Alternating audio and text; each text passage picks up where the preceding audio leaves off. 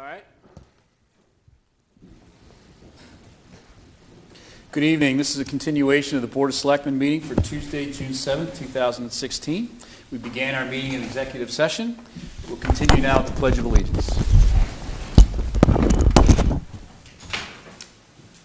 Pledge allegiance to the flag of the United States of America and to the republic for which it stands, one nation, under God, indivisible, with liberty and justice for all.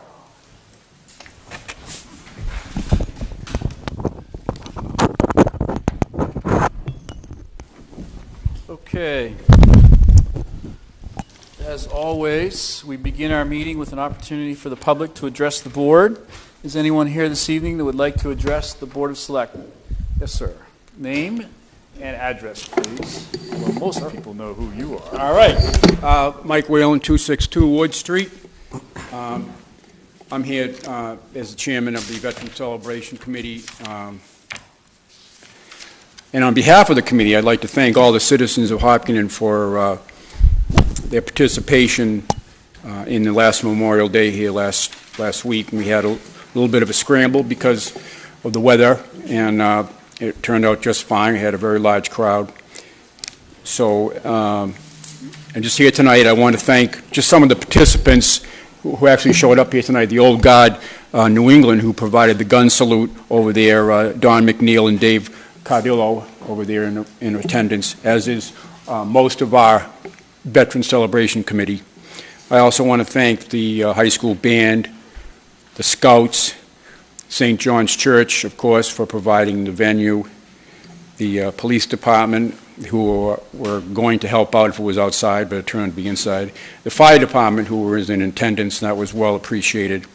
And, of course, I'd like to thank the Selectmen for those who attended, and John for his excellent speech. That's it. Thank you very much. Thank you, Mike. I've been to many of the Memorial Day celebrations since getting involved in town government, not all of them. This was the first year I attended one inside, and I really could feel the emotion in the room that day. I thought it was a great experience, and you guys did a great job. Thank you very much. Mr. Catino did an excellent job representing the board and the community, and thank you for your speech. It was really well done. Thank you, Mike. Mrs. Wright. I just want to add a thank you. There were 10 citizens that came to Evergreen Cemetery later in the afternoon, and together of those 10 people, they cleaned 60 veterans' headstones, most of them well over 100 years old, that had fallen into disrepair. And it was a wonderful display of really caring for our veterans and the amount of work that 10 citizens can do. So thank you to those 10 people. Awesome. Okay, anybody else would like to address the board this evening? Another person that'll have to state his name. Thank you, Mr. Chairman, and good evening to the board, and welcome to new members of the board. The reason I'm here, Mr. Chairman, is just I seem to have fallen out of the loop of the downtown revitalization. I know a couple of years ago, it seemed to be the buzz. There was the DISC committee, there were public meetings, it seemed to be in the paper every week and kind of get an update of what was going on. I guess I fell out of the loop because I really don't know what's going on. I know there were some big projects, you know, they talked about taking the house at the corner of Wood Street, burying the lines, straightening out the intersection, the bike lane. I mean, all these things were thrown out, and I don't know where any of those stand. I don't know where the projects stand. So I know my time's short here, your time's valuable up there, so I don't expect all the answers, but where would I or other residents go to get updated on where this project stands, what has been approved, what has not been approved, and what is the town looking for? Okay, Mr. Kamal. Thank you.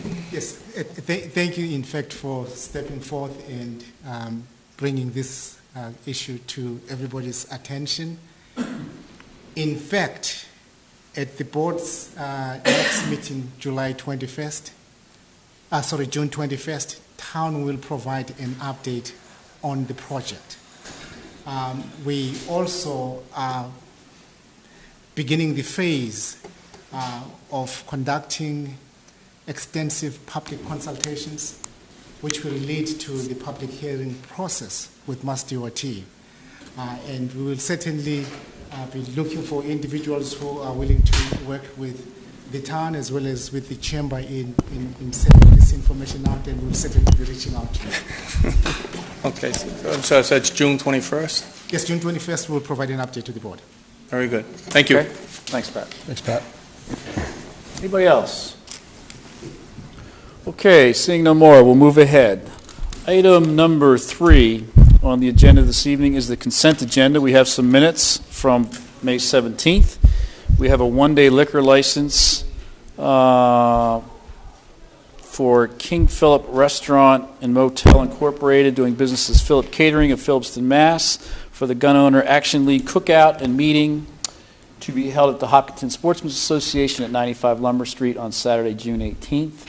We've got parade permits. There's 1, 2, 3 of them. Parade permits for the Cystic Fibrosis Foundation Cycle for Life. That shows no road closures. A parade permit for the Ashland Lions Club for a bike triathlon. That shows no road closures. That's on Sunday, June 12th. And the Mr. McIntyre, Dan McIntyre of Parks and Rec for the July 4th Horribles Parade on July 4th from noon to 1. That says no road closures, but we can discuss that, I guess. And then finally, 2 more things. Marathon fund requests, $1,000 for Babe Ruth for the purchase of uniform jerseys, $1,000 for the Hopkinton Patrolmen's Association for the purpose of repaying the association to stock the pond for the youth fishing tournament. And then the other item here, a Hiller's Pizza common victular license for the Hiller's Pizza to operate at the former location of Dino's Pizza. And then also a band renewal, which is a bond anticipation note in the amount of $200,000. Those are the consent agenda items. Does anybody, understanding that they are consent agenda items and straightforward, want to break any of those out? I'm good. Everybody good? The chair will entertain a motion to approve the consent agenda. So moved. Second. Any discussion on the consent agenda? Mrs. Wright. Hiller's Pizza. It's my understanding that they, according to an update that Maria sent to us, they have neither been to design review or received what they need from the building department. I'm less concerned about design review than the building. So if they don't get, even if we approve it, if they don't have the building permit, they can't do the work anyway. So that would get sorted out at that department level. Is that a fair statement, Mr. Kamala? Yes. Okay, so we have a motion on the table and a second for the consent agenda. All those in favor? Aye. Aye. Any opposed? It's unanimous and so carries. Item number 4, and this is for 7:15, a public hearing to talk about trail names. So we're going to hold off until 7:15 and come back to that at that time, given that it is a public hearing. You good with that, Mr. Kamala? We'll skip over for now. Yes. Okay. Mr. Chairman, would it be possible to do the 7:15 trail, at least for the Welzel Trail, now, ahead of time? So because it's a public hearing and we posted it as a public hearing, we have to hold it at the time posted. We can't do it before. We can extend it, but we got to open it at 7:15. So I appreciate if you have somebody visiting with us tonight as part of the process. We'll get to it right at 7:15. We can't go early. Okay? I'm sorry, sir. Did you? Sorry, but I'm from King Philip Restaurant, so am I all set with that one-day license? Showed up just to... Yes, sir. Yes, that was in the consent agenda? Yep. Yes, you're all set. So you want to speak with the woman behind you, Maria? She can help you out. Okay. Okay? Thank you very much. Thank you. Okay, let's move to item number 5. The Board of Selectmen will consider accepting the resignation of Michael Restaghini from the Upper Charles Trail Committee. I hope I got Michael's name correct. You did. Okay. Does anybody want to make a motion specific to Mr. Restaghini's resignation? Move the board accept the resignation of Michael Restaghini from the Upper Charles Trail Committee. Second. There's a motion and a second. Any discussion? Just want to say thank you to Michael for being a strong member on the board and on that trail committee, and really a board that's doing some great things in the town.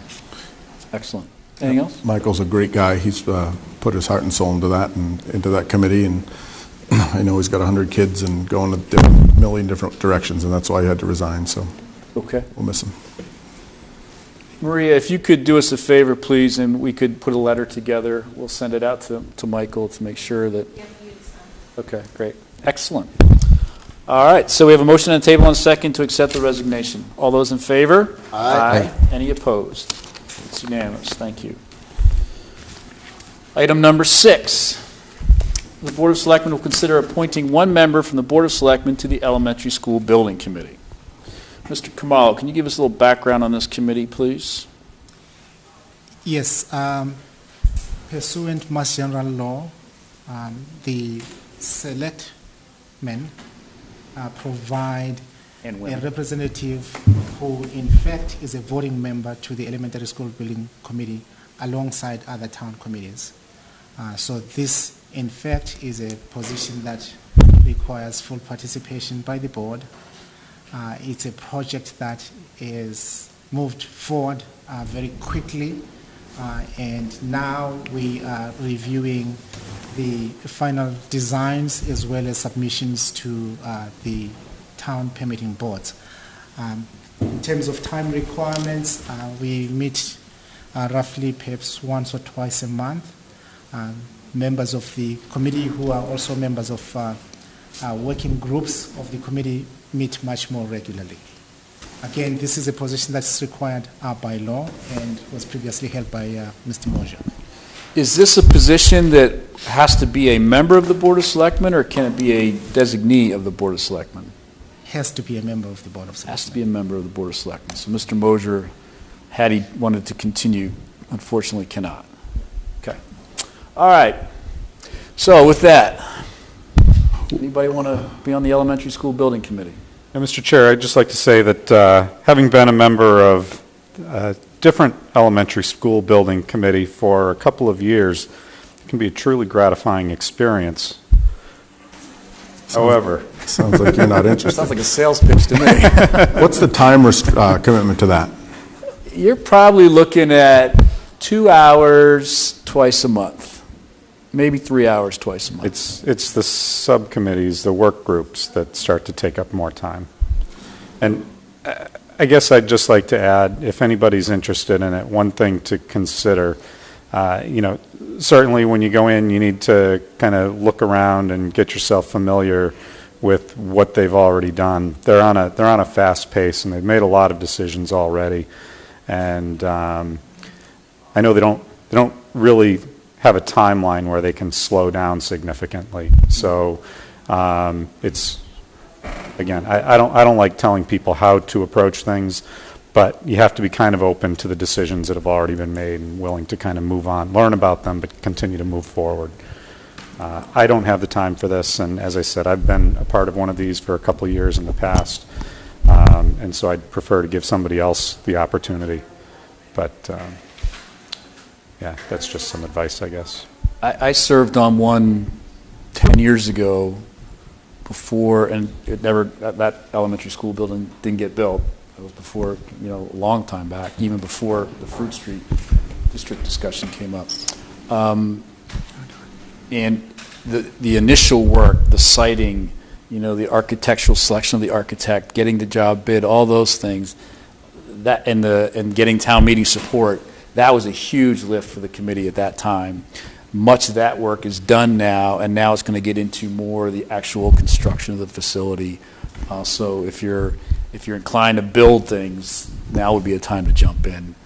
Some of that sort of development work is behind us, and I think that will be more interesting for some. Anybody else have any thoughts? Anybody inclined to take the... I could do it. You want to do it? Yeah. Can I call my wife and make sure it's cool? We generally frown on asking Yeah. spouses Oh. if they can go to another meeting.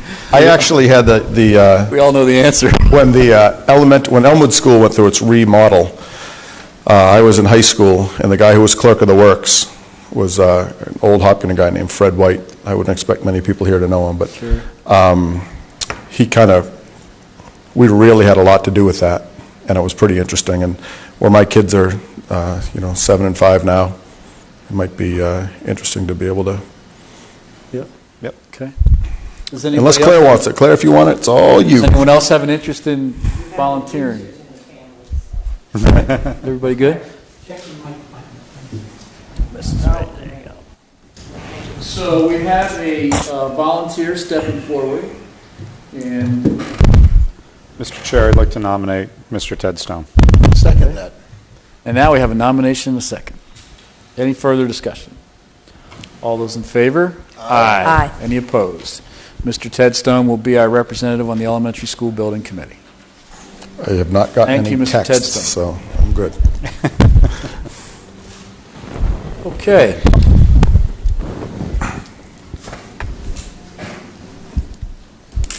A one-day liquor license in 7 minutes. I don't think so. Water hearing. I don't think so. Solid waste recycling contract renewal, 7 minutes. I don't think so. I'd rather take my Charter chances with review the liquor committee license. questionnaire. I don't think so. Number 15-year 10. transfers request. Okay, Mr. Kamalo. I'd like to try and tackle item number 12 next, if that's okay with you. The Board of Selectmen will consider approving the FY16 year-end transfer requests. Can you walk us through that, please? Yes. In your packet, we included the listing of the transfer requests that we are asking the board to approve tonight. And also, I'll share with the board that these are requests that have gone through the Appropriations Committee and received its approval.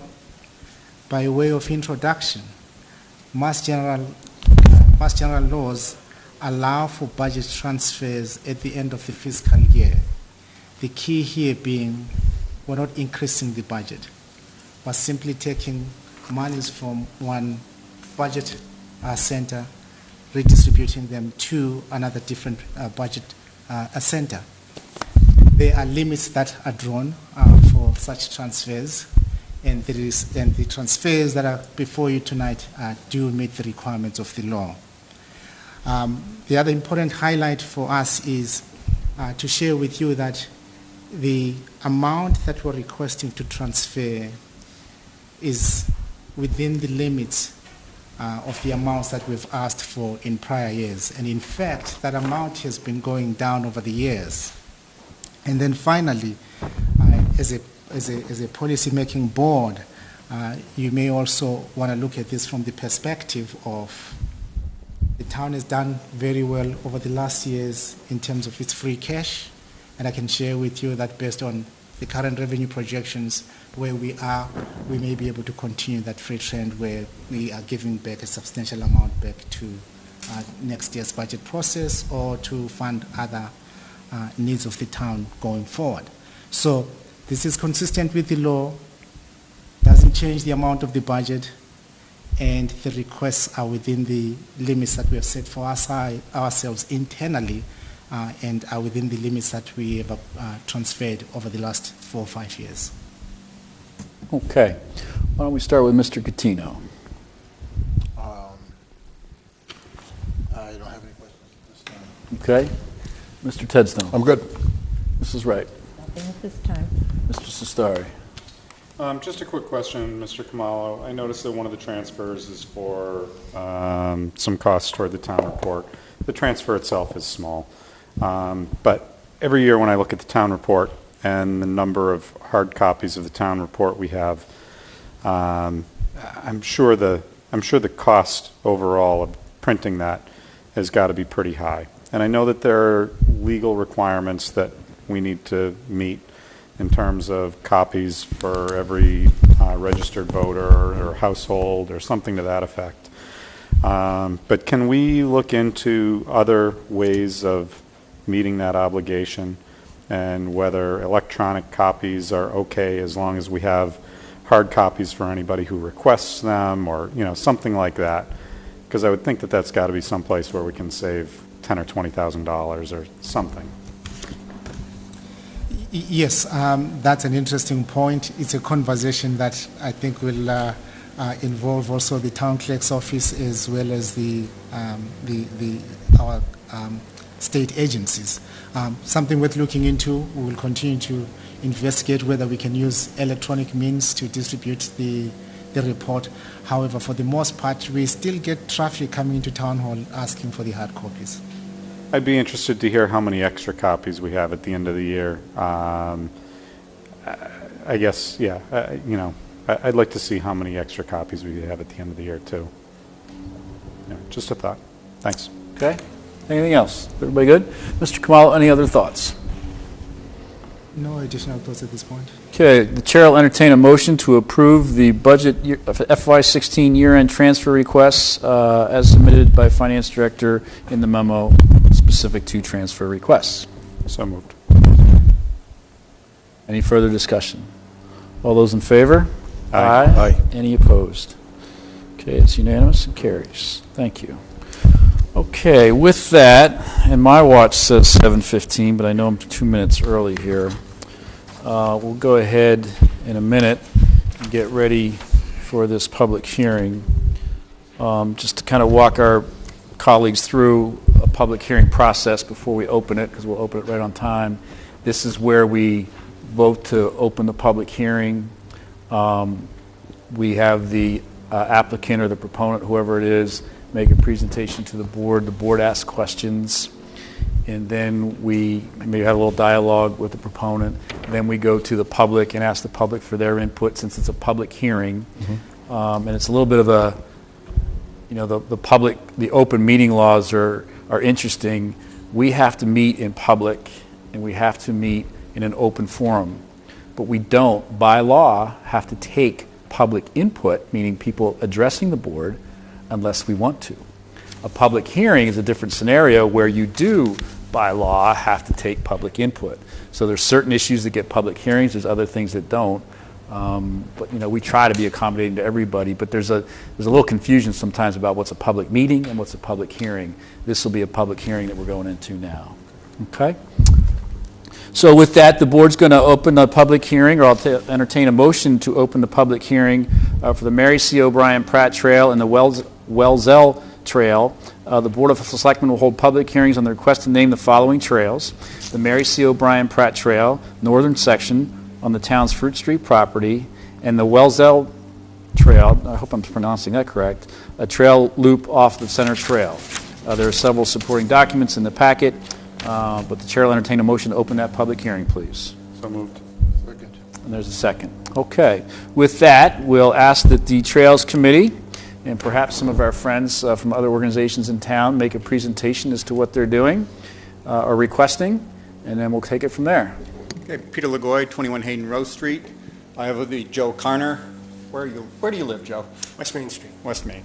And we're here as to request the Welzel Trail be named. It's a small trail off of the center trail. Before I get started, I want to express appreciation for David Goldman for letting me go ahead with the Welzel Trail, because I have the 6th grade band concert tonight between 7 and 9. So that's what I'm trying to see. So you want to drag this on or what? No, I'm trying to move quickly.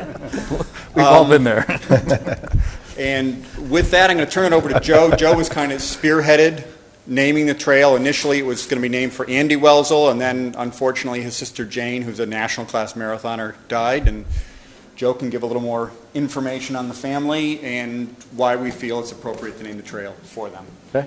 Well, thanks, Peter. Good evening. Hi, Joe. So this all started about 6 years ago.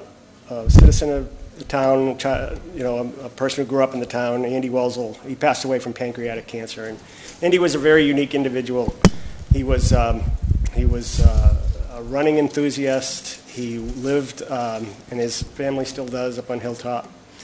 And you'd see him around town all the time with a signature red bandana on his head, and he was just full of life, and he was always pointing out new trails for people to try and ways to connect runs, and he was a huge running enthusiast and just had a joie de vivre and just a life about him that was great. And so when he went down, being into that sport a little bit myself, I said, gee, wouldn't it be nice if we could do something that would memorialize that kind of spirit? And with the town, kind of using that as a brand these days, it just seemed like, to have a native son, have a small little trail named for him, thought it was a good idea. Tragically, 4 years later, his sister Jane, who's, as Peter mentioned, national class marathoner, 4-time Olympic trials participant, women's marathoner of the year in 1990, had an incredible record and run, always was remembered as a Hopkintonian. She came back here many, many times to run races and stuff like that. Unfortunately, she also passed away from the same disease that her brother did, and it was just the pancreatic cancer. And it was really a hard thing. And although things were going pretty well with the trail at that point, it really put a lot more energy into it and everything else, where people said, gee, that's really amazing that we had these two great representatives to put forward as running representatives of the town, and so that's why we're here tonight, just to try to memorialize the efforts of these two people to bring running more into the mainstream and all the work that they did in that regard. Okay. Thank you. Yeah. Before we go to questions, Mr. Khumalo, can we sort of separate or split the question here and address and stay in public hearing, but also vote on this trail so that Mr. LeGoy can go do what he's got to do? Or do we have to close the public hearing before we can vote on this particular trail? You know what I'm saying? Yeah, I think we have to treat both as a group because that's how the public hearing was opened. Yeah, okay. So we can't split the question. Yes. Got it. Okay, just checking. Okay, thank you for that input. Full disclosure, Mr. Carner and I have run before in the past. He is wicked fast, as they say, so I don't think I'll be running on this trail with him because he is wicked fast, but he's a great guy to run with. Mr. Tedstone. I think this is great.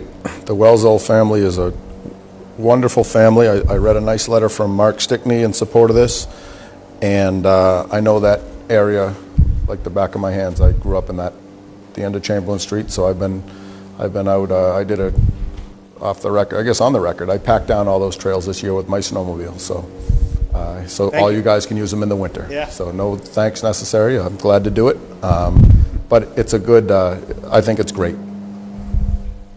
Mr. Catino. Yeah, this is exactly the type of family and type of individuals that trails should be named after. People that actually use them and trailblaze them.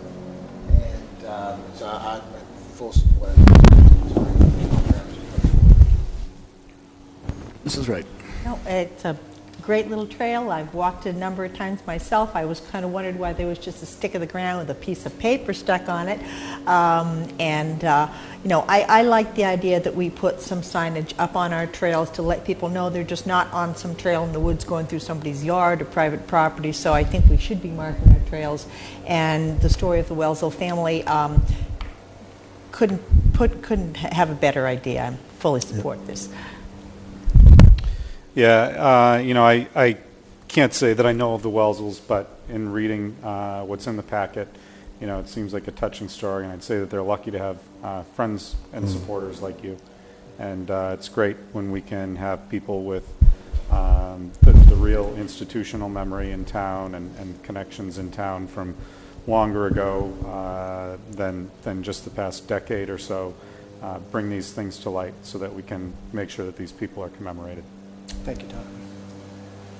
It's a great trail. It's a great spot in town. I've run it a couple times already and really enjoy it, and I think this is a fantastic way to honor their lives. So with that, we'll thank you folks for that input, and we'll ask Mr. Goldman to join us for another trail naming. Peter, I think you're all set, so if you got to do your thing, you'll be fine. Thank you.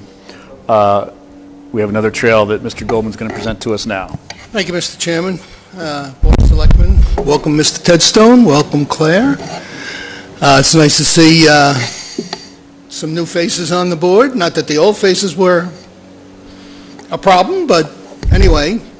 I'm here tonight to talk about the Fruit Street property and the conservation restriction that's on that property shared by Holt and by SVT, and talk about naming another section of the trails. Is there anybody that's going to operate the... The board has the material. Okay, I don't know why I did the presentation, though, but nevertheless. In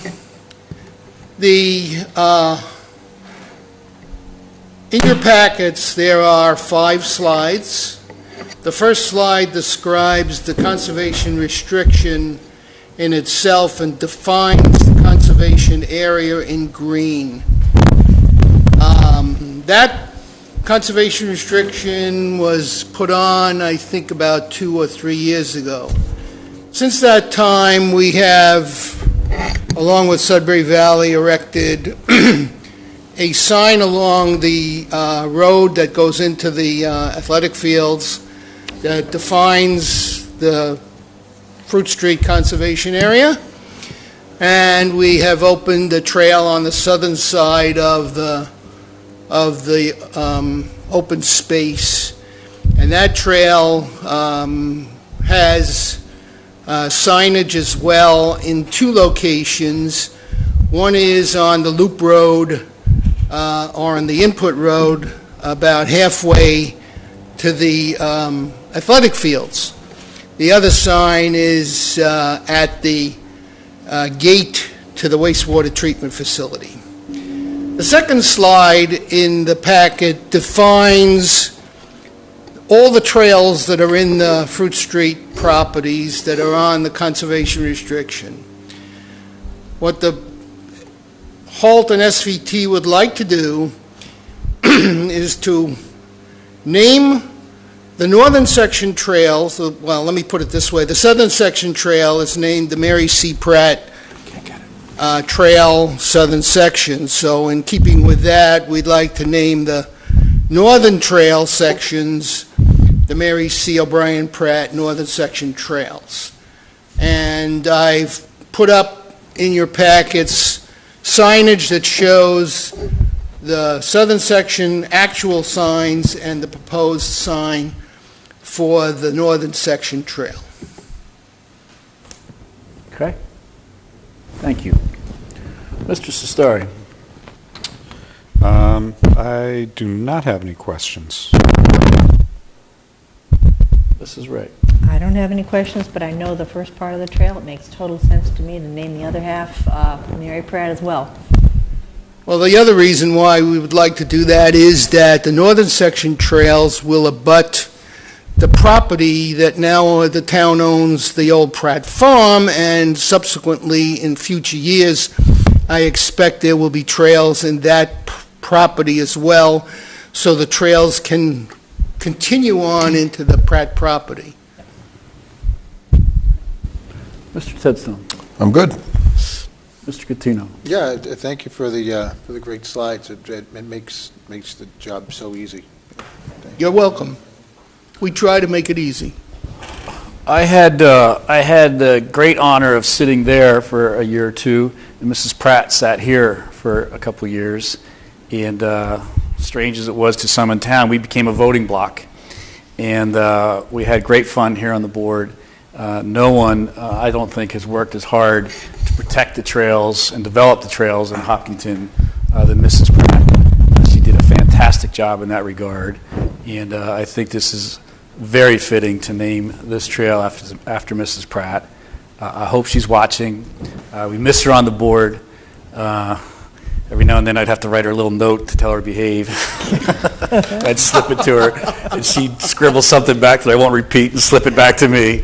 But she was a fantastic Board of Selectmen member and a true advocate for our outdoor community here in Hopkinton. And I'm really excited to vote for this trail name for Mrs. Pratt. In passing, I will say that Mary has served on our Board of Directors of the trust she's the founder of the trust, along with four others of us, and she served and still serves on the board of the trust as a director. Unfortunately, she's not been active for the past 2 years because she's been off in a nursing home in Natick, and we're probably going to elect her as a director emeritus very shortly. Great. Well, I happen to see Mrs. Pratt every single 5 days a week, and Mrs. Pratt she was instrumental on helping me get onto the Board of Selectmen, and I will double your sentiment. We weren't on TV, but she has comments on everything, and they're pretty fun comments. So I think this is great to be able to see. The first handful of years after she was no longer on the board, I would talk to her, and there was a period where she was coming to the meetings, and then she stopped, and I'd call her up every few months, and I'd say, Mary, we miss you at the board meetings. How come you're not coming? You got to stop by and visit. You people are boring. It's not even entertaining anymore. But she had, and still has, I'm sure, such integrity. I was in the election with her, and there was one point where somebody had taken one of my lawn signs from one place and put it on somebody else's lawn, and they pulled hers up and removed it, so it made the person look like they were supporting me rather than Mary. And, the person put all sorts of signage around it with arrows saying, "Don't vote for this person," pointing to my sign. And Mary was the first one on the phone calling me up saying, "I just want to let you know, I'm sure you didn't put your sign on that guy's lawn, but, this is happening, and you should probably give him a call." And, she wasn't interested in any kind of, chicanery, I guess. She just wanted good things to happen and an even playing field for everyone. And I miss seeing her around. Absolutely. Well, I saw Mary recently. I gave her blow-by-blow descriptions on how to watch the Selectmen's meeting online. So, Mary, you better be watching. I thought that was Mrs. Pratt calling right now to tell me something. I will stop talking. I wouldn't doubt it. Mayor, I can. If she texts, that would be a lot of fun. She can text them. I can tell you that Mary will be watching it at about 11:15 tonight. Yeah, good. Well, please tell her we said hello, and I think it's just a great, great honor for her. Anything else, Mr. Goldman? Yeah, if the board is so inclined to grant this request, I would have one request, Mr. Tedstone, that you print the slides that I have offered in support of this and give them to Mary. I'd appreciate that. Absolutely, not a problem. She'll have them in her hand by 11. Thank you. Mr. Khumalo, any thoughts? In fact, it's very befitting and appropriate that the first two applications to come through the town's recently approved asset naming process are the ones that the board is discussing tonight. I can tell you that it's been a great pleasure for staff working with the two proponents. The information that they provided for us was quality information. And also, what I enjoyed throughout this process was testing the whole idea of a public hearing process and notifying abutters. It was a pretty interesting challenge identifying abutters for the Food Street request. However, we did circulate the information to some of the abutters, realizing the significance of the parcel as well as the significance of the name suggested. I also want to acknowledge the letter that was included in the packet for the other trail. I thought we want to thank the resident for taking their time in putting together that thoughtful letter. Great. I think these are two great actions that we have an opportunity to move on. Okay, so with that, is there anyone from the public that would like to offer any input specific to the trail namings in front of us? Okay, so seeing no public input, I think it's appropriate then to entertain a motion to close the public hearing. So moved. Second. Okay, so we have a motion and a second to close the public hearing. Any further discussion? I should say any discussion. All those in favor? Aye. Aye. Any opposed? Okay, so the public hearing is now closed, and the Board of Selectmen in its next step will, quote, deliberate. or we can move forward with a motion and take our action. I have nothing to deliberate. I would be surprised if we had any discussion on this to not move forward as moved. Oh, that could jinx it right there. Wow. Now that you said that, fair enough. Okay, so the board will entertain a motion to approve the naming of the two trails brought before us this evening, specifically the Mary C. O'Brien Pratt Trail northern section on the town's Fruit Street property, and the Welzel Trail, a trail loop off the center trail in the center of town. So moved. Second. Any discussion? All those in favor? Aye. Aye. Any opposed? Okay, that passes unanimously. Congratulations to Mrs. Pratt and the Welzel family for their contributions to Hopkinton, and please give them our best. And please, obviously, let the trails and the running club know what's going on. Okay? Mr. Chairman, thank you, board. Thank you. Thank you all. Have a great night. Okay. We've taken care of number 5. We've taken care of number 6. We can move to item number 7 now, with the understanding that we've got our next public hearing at 8 p.m. So I think we can get through this one-day liquor license between now and 8 p.m. And then we'll do that public hearing and move on to some other items. So item number 7 on our agenda, the Board of Selectmen will consider a one-day all-alcoholic beverages liquor license from Carrie Paradis of 10A Church Street, Hopkinton, to be held at St. John the Evangelist Church at 20 Church Street, Hopkinton, on Saturday, June 25th, from 5:30 to 11 p.m. It's my understanding that this application is for a wedding that will be a wedding ceremony, or what's the word I'm looking for? Reception. Reception, thank you, following a wedding at St. John's. Mr. Kamalo. Yes, the request as described by the chair was circulated to town permitting departments for comments. We did not receive any adverse comments. The comment of note is from the police department. They are requiring that all servers be tip certified.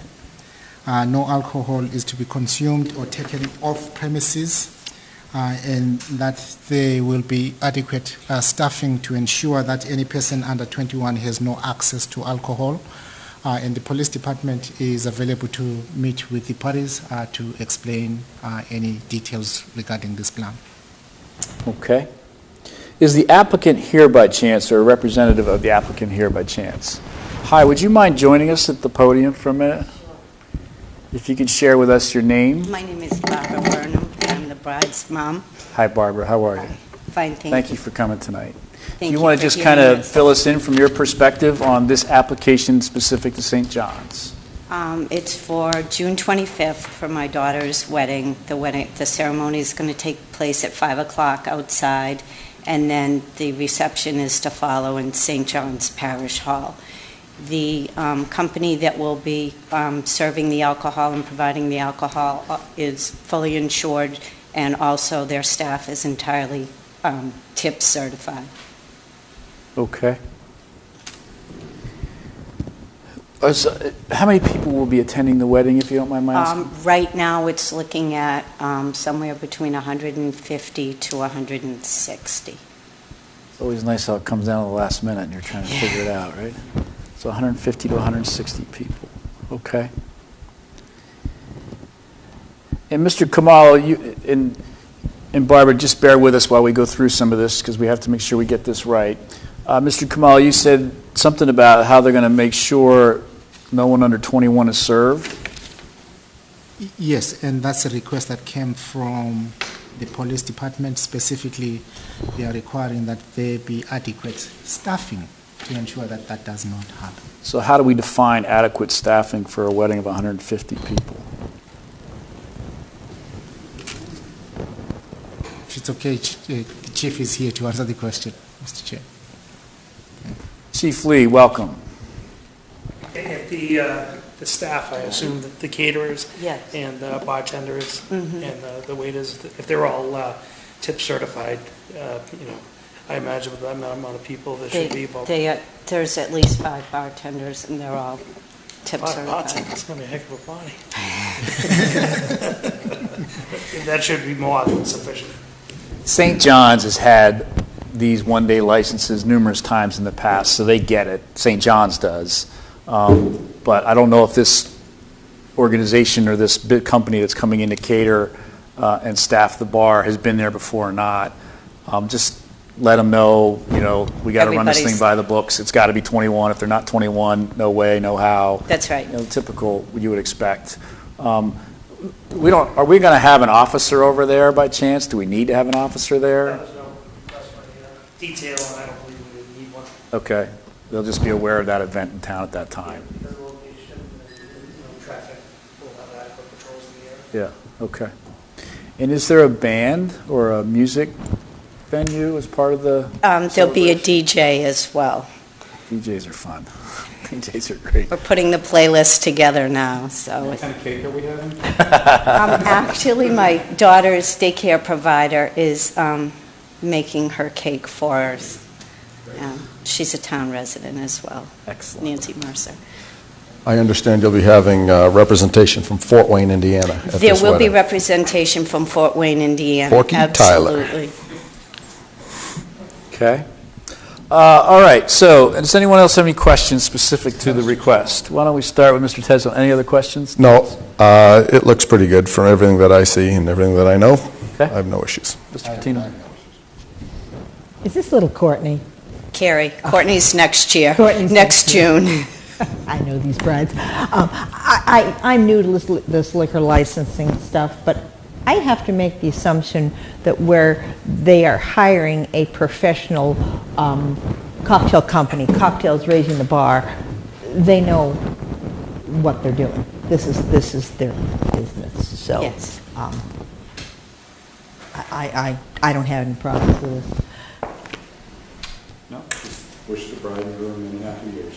Thank you. Thank you Thanks, very buddy. much. Thank you very much for coming.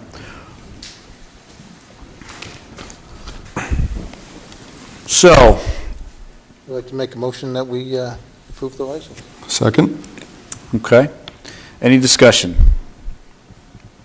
All those in favor? Aye. Any opposed? It's unanimous and so carries. All set. You'll get your license through the town manager's office. Mr. Kamal, they'll come through Maria? Yes, please Okay. contact Maria in our office. She'll be happy to help you. Okay, thank you very much, everyone. Please wish your daughter the best. Best wishes. And her future husband. Thank you. Okay, moving on. We have a public hearing at 8 o'clock on the sewer rates, so we'll come back to that. We were scheduled, roughly at 8:30 to talk about the solid waste recycling contract renewal process and renewal itself. I think we could probably tackle that now, or try to anyway, and then we'll come to our public hearing at 8 o'clock. So if we, item number 9, Mr. Kamal. Mr. Chair, how about if we move to item number 10? Mr. Kamal would like us to move to item number 10. Mr. Sestar, are you okay with doing that? Whatever. Okay, we'll move to item number 10, per Mr. Kamal's request. The Charter Review Committee questionnaire. The Board of Selectmen will review the questionnaire from the Charter Review Committee. Mr. Kamal, you want to walk us through this, please? Yes, and Mr. Sestari, feel free to jump in, because Mr. Sestari is the board's representative on the Charter Review Committee. This is a list of questions put together by the Charter Review Committee and shared with town boards, committees, and town staff. We felt that it was important that we bring this questionnaire to the board's attention. It's focusing on issues and challenges that the board may have faced in implementing the current charter, the budget process, as well as comments on elected versus appointed positions in the town charter. There is also a request for any comments or suggestions with regard to likely revisions to the charter. Again, the Charter Review Committee is in the process of seeking information. There will be further public hearings to be held by the committee. The end game here is to identify areas for strengthening the charter bring those to a town meeting and subsequently to a townwide vote. Okay. Mr. Sestari, anything to add to that? I think that Mr. Kamalo summed it up pretty well. The Charter Review Committee's been meeting since January, and in the last, I'd say, month and a half to 2 months, we've gotten to a point where the Charter Review Committee put together this questionnaire. As Mr. Kamalo mentioned, they distributed it to the various committee chairs and department heads looking for input, and they've also been inviting people to come to the meetings to go through their input. And so they've been going through, we'll talk to anywhere from 4 to 5 different committee and department heads in a meeting. We've done that for the last 3 meetings. This was actually sent out, I want to say it was at the beginning of April, but unfortunately we were going head first into the budget and town meeting preparation. And so the former chair never had an opportunity to bring it in front of the board for discussion. So at this point, we just like to, I say we as the Charter Review Committee, would like to get the Board of Selectmen's feedback. And as we're putting that feedback together, I guess, if it's okay with the board, I'd be fine with representing the board's views at that meeting, or if the chair or vice chair would rather go to represent the board and its opinions, that's fine as well. Okay. So specific action requests for this evening, is it to approve the questionnaire or just offer input on the questionnaire? To offer input. Okay. All right. With that, do you have any input you want to offer as a Board of Selectmen member? Well, so I get to, I'm lucky because I get to, in effect, take 2 bites at the apple here, I guess. And, I can contribute to the conversation here and have a vote in what the board's view is in terms of direction or comment on these various questions. And then when I'm also down in the Charter Review Committee, obviously we have our own discussions around these questions as well. The Charter Review Committee has not taken votes or stands on any issues at this point. We're still trying to get input. We've given various options and some opinions and things of that nature, but no formal votes on anything. So I guess my preference would be to let the rest of the board kind of offer their input on the various questions. I'm happy to give my input as well, but I don't think I'd prefer to, I guess, direct people or drive the conversation from an opinion standpoint anyway. Okay. Mrs. Wright, do you have any thoughts on the questionnaire? Not at the moment. It looks like a good questionnaire. Pretty thorough. Should we go through one question at a time and see if the board has comments? You want to do it that way? Sure. We can do that. Do you want to walk us through that? Sure. So the first question is, have you encountered problems or issues with the rules in the current town charter that have affected your ability to do your job? If yes, please explain in detail. So, I guess, it's difficult to approach this without, I guess, kind of going through the town charter itself, but I'm not sure if any of my fellow board members, and certainly this is something where I think even events that might have happened when you weren't on the Board of Selectmen, are certainly valid. But is there ever been a time where you've wanted to get something done and someone has said, I can't do that, it's town charter prevents us from doing that? So do you want those specific, you think looking for those specific examples tonight? I thought we were looking at just the questions and sort of the frame of the questionnaire. If that's another option, is going through the questions and giving people something to study between now and the next meeting. Mr. Kamala, what do you think? Yeah, I think it may be helpful for the board to perhaps identify in very general terms what the answers could be to these questions. For example, I can also help the board by way of identifying some issues that board members have brought to my attention. For example, I think with regard to number one of the challenges that the board has faced is that provision regarding who has authority in overseeing the licensing process in town. Clearly, that's something that needs to be fixed. Okay. Yes.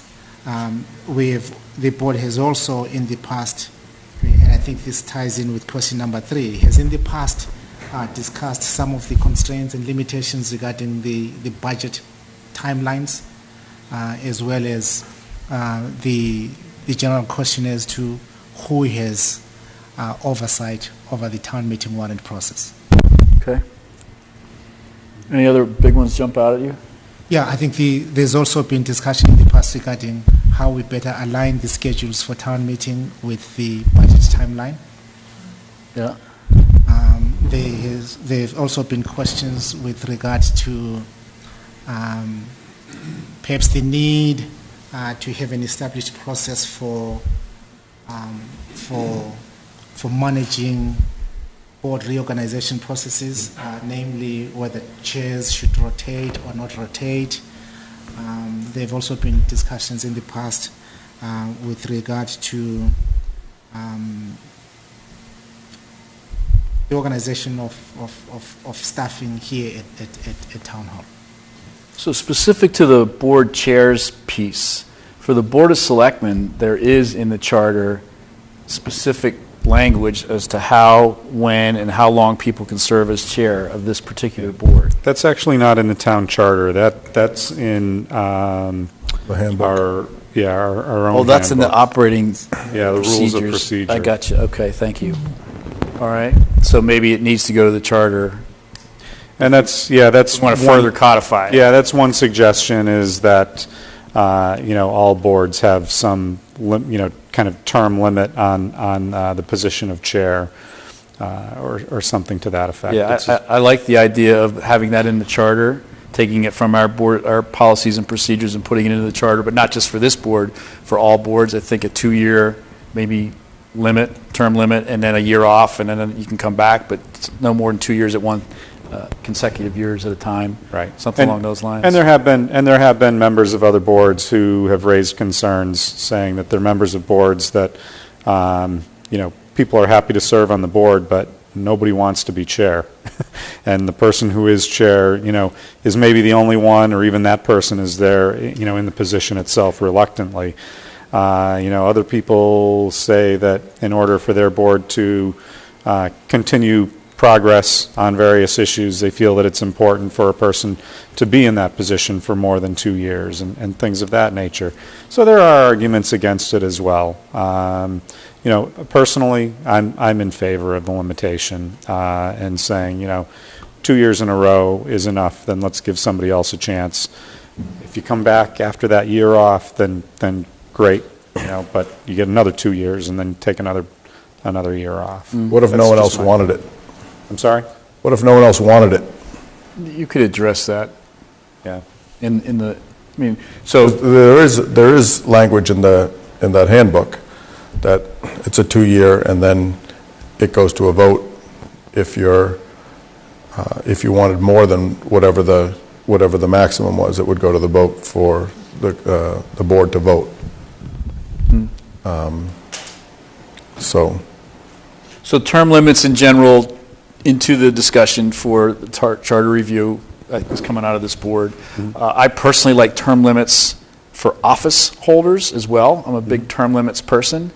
I think what goes on in Washington, D.C. is a great example of why we need term limits at all levels of government. Yep. I think I would love the idea of term limits for selectmen at maybe 4 terms and planning board members at 2 or 3 terms. I like that idea, so that would be something I'd put out there as one member. Clearly, if somebody wants to be on this board for more than 4 terms, they're crazy. We need to limit them because there's something going crazy. On there. And they shouldn't be. I'll be seeing them at midnight every... So I think term limits is an interesting idea in general, just the overall concept of term limits. We can't solve that here tonight, but that's one member's thought. Another thing that we've discussed is, we're trying to get together somewhat of a hierarchical chart that shows all the different committees and boards in town. and their relationship to other committees and boards. So which ones, report directly to them, and looking at, I guess, kind of the decisions that they're making and the jurisdiction of each, and trying to create more of a definition of, okay, if you're on board A, you can't be on board B too, because there's a conflict there. There have been situations in the last couple of years where we've said, if you're here and you're here, you're getting 2 votes on the same issue, much like what I just described, actually. And you're getting 2 bites at the apple there. And so there are scenarios like that we've discussed as well. Sure. So. I like the idea specific to the budget process of having a joint budget committee where we have a 5-member or 7-member joint budget committee that meets from November 1 to March 31 before we submit to appropriations. And that committee is comprised of 2 members of the Board of Selectmen, 2 members of the school committee, 2 members of the appropriations committee, and maybe somebody else. Or a member of the Board of Selectmen and the town manager, a member of the school committee and the superintendent. We did that as an ad hoc organization a few years back, but I like the idea of doing that in a more formal way to bring a more one town, one solution approach to the budget process. So something like that I'd like to throw into the mix under budget topics. Yep. Any other thoughts on other things people want to put in? We've talked about the election thing before. Mm-hmm. So the Board of Selectmen, perhaps not this board, the Board of Selectmen has weighed in on elected versus appointed for town clerk. And, the DPW we resolved in the past. What other ones were there?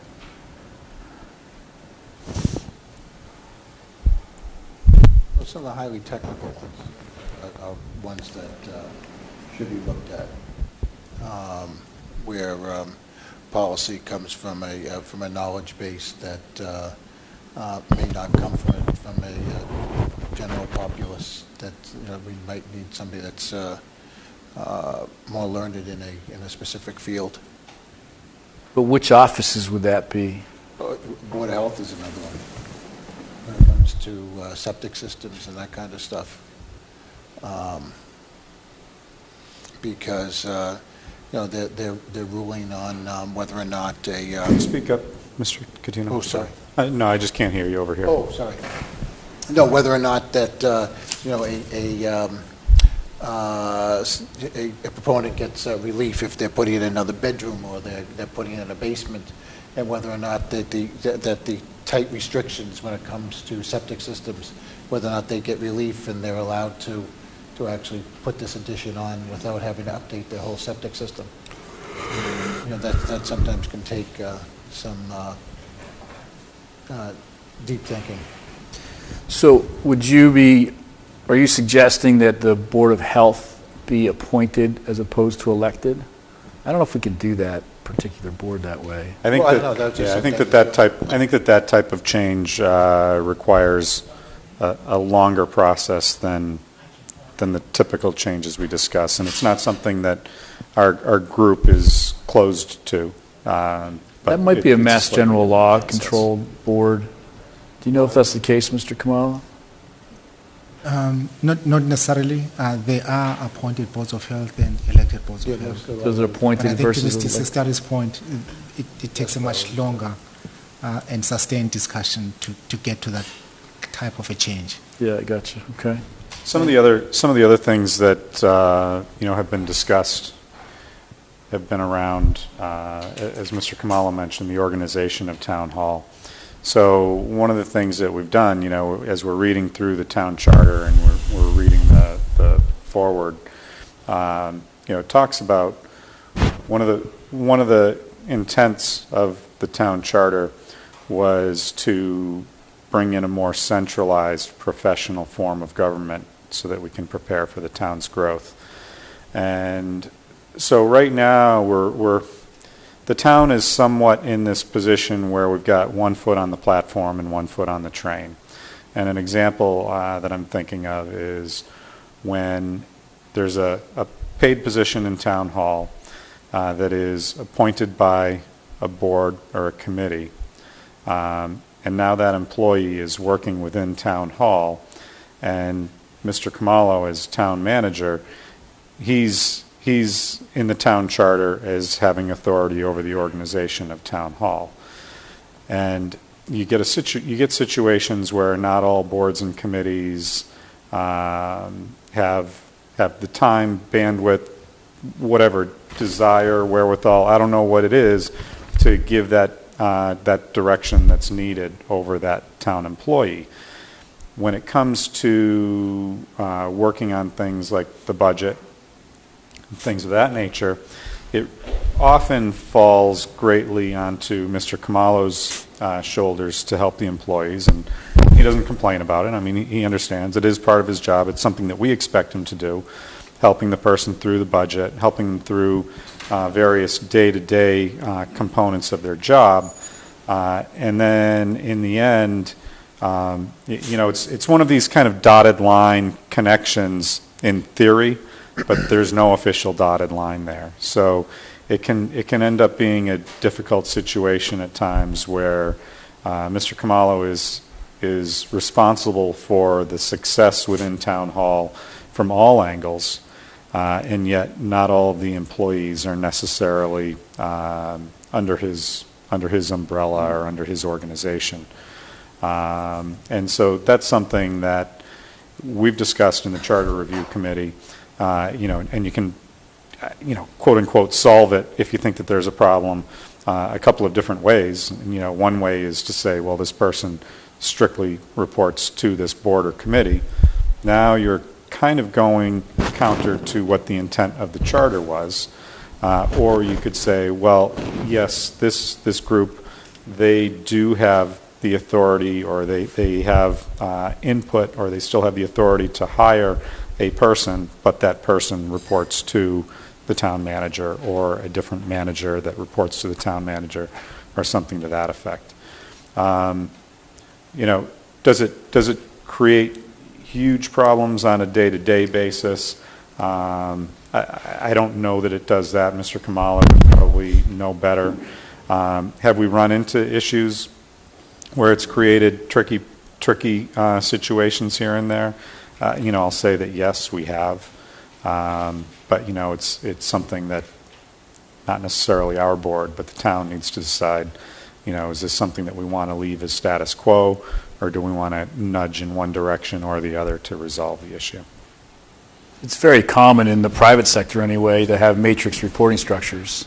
You've got dotted lines that are pretty firm dotted lines, but it's still, sort of management by committee in many of the cases. Even in those situations, though, ultimately there's somebody towards the top of that structure that has a final say. If there's a conflict down below in that matrix structure, somebody has the final say, and I think that's what we probably need to work towards, is we're going to have, I think, a healthy dialogue and sort of internal debate about getting some things done. But if we stall or it becomes a problem, then the town manager, in my view anyway, steps in and makes the determination, and that's the deal. So something along those lines is, I think, what you're describing. That's kind of what I would support anyway. Functional management versus program management, that kind of a thing. Yeah. So something along those lines, I think. Yeah, and I think also that in the past it was made more difficult because Mr. Khumalo was taking on, basically he was taking everything on himself from the town manager's office, and now that there is a role in there to lend support to him, I'm hoping that can also help the situation where these various boards and committees, in theory, can have a stronger relationship with the town manager's office as we're moving forward on this. Okay. Any other topics people want to put out real quick for the Charter Commission or committee to consider? Yeah, we touched on this a little bit with Board of Health. Certain committees that require a particular level of professional expertise on occasion. You look at something like the Board of Health, and it's only a 3-person board. And there are times, more often than not, they're dealing with things like septic issues, but occasionally there is a medical issue. And I don't know whether that board brings in outside consultants or whether we always have the in-house capabilities between the health agent, to to answer those questions. I know years ago, before the charter, when we first moved to town, my husband, as a physician, was what they called an associate member. And I don't know that he attended all the meetings, but I think he was sort of an adjunct member that was there to provide assistance if it was a medical issue. You know, you could get into a situation where you have 3 people that run for that board, none of which really have the specific training to the kind of a health issue that's being dealt with. Are those boards, Board of Health is the one that comes to mind, but a board where there's some specific professional expertise sometimes required in their decision making, something we might look at expanding the membership into a second tier, like an associate membership or something, to make sure that they have ready access to the level of professional expertise when it's called on. Let me, excuse me, if I could just jump in real quick. It's 8 o'clock. I want to open this public hearing, and we'll continue this. We'll continue the hearing in 1 sec. So the chair will entertain a motion to open the public hearing for the fiscal year 2017 water and sewer rates public hearing. Pursuant to the special act establishing the Department of Public Works in Hopkinton, the Board of Selectmen will set the water and sewer rates for fiscal year 2017, effective July 1, 2016. I'll entertain a motion to open up the public hearing for that specific purpose. Second. So we have a motion and a second to open a public hearing. All those in favor? Aye. Any opposed? Okay, the public hearing for the water and sewer rates is now open. As the chair, I'll continue that until such time as we finish our current discussion. Mr. Sestari. Yeah, I was going to say, I guess for me personally, I look at the different situations and I make some distinctions. And in the case of the Board of Health, I look at the fact that it's a board, so there are multiple people contributing to decisions. B, it's a volunteer board, so these people are volunteering their time and they're not getting paid. And C, there's also a director over there who does lend the professional component. Just as for this board, we have a professional town manager who's able to guide us from a professional level.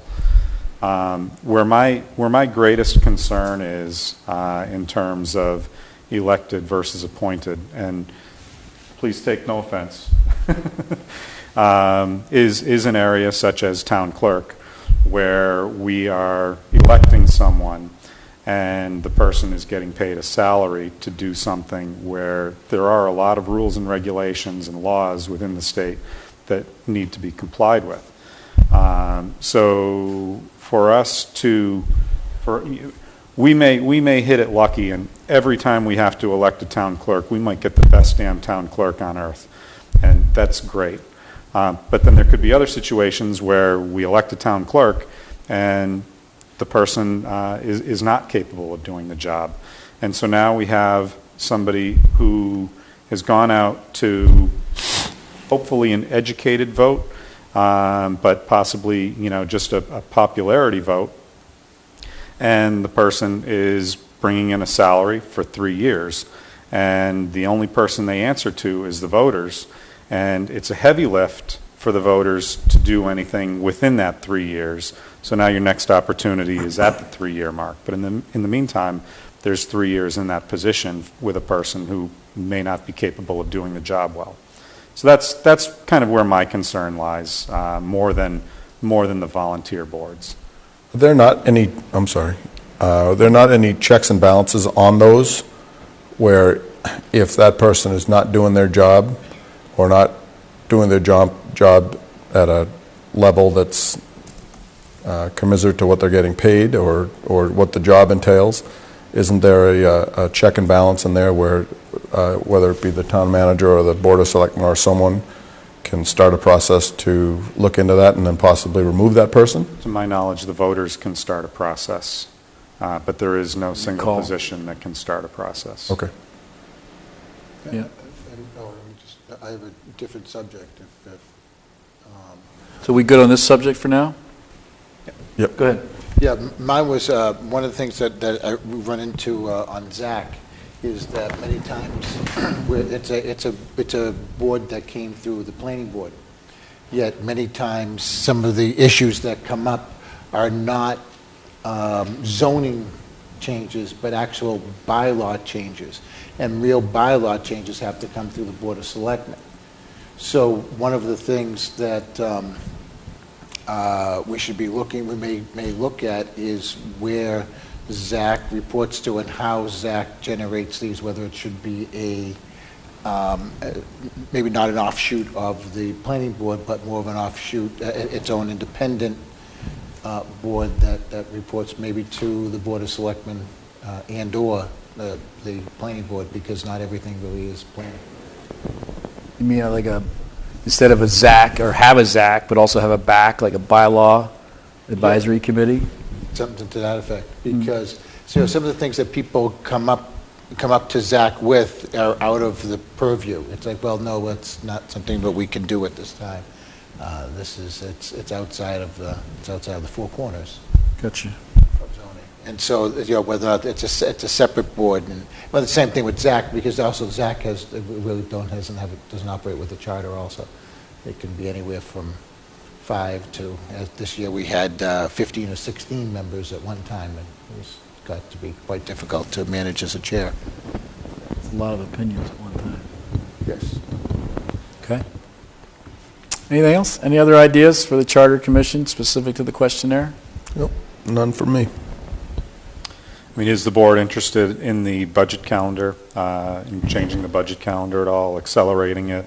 I know there was some discussion by other committees and boards around trying to accelerate the budget calendar by as much as 2 months in some cases. Meaning moving it up, or starting it back earlier, and going faster? Starting it earlier. Starting earlier. Yeah, but then also having some of the deadlines be earlier as well.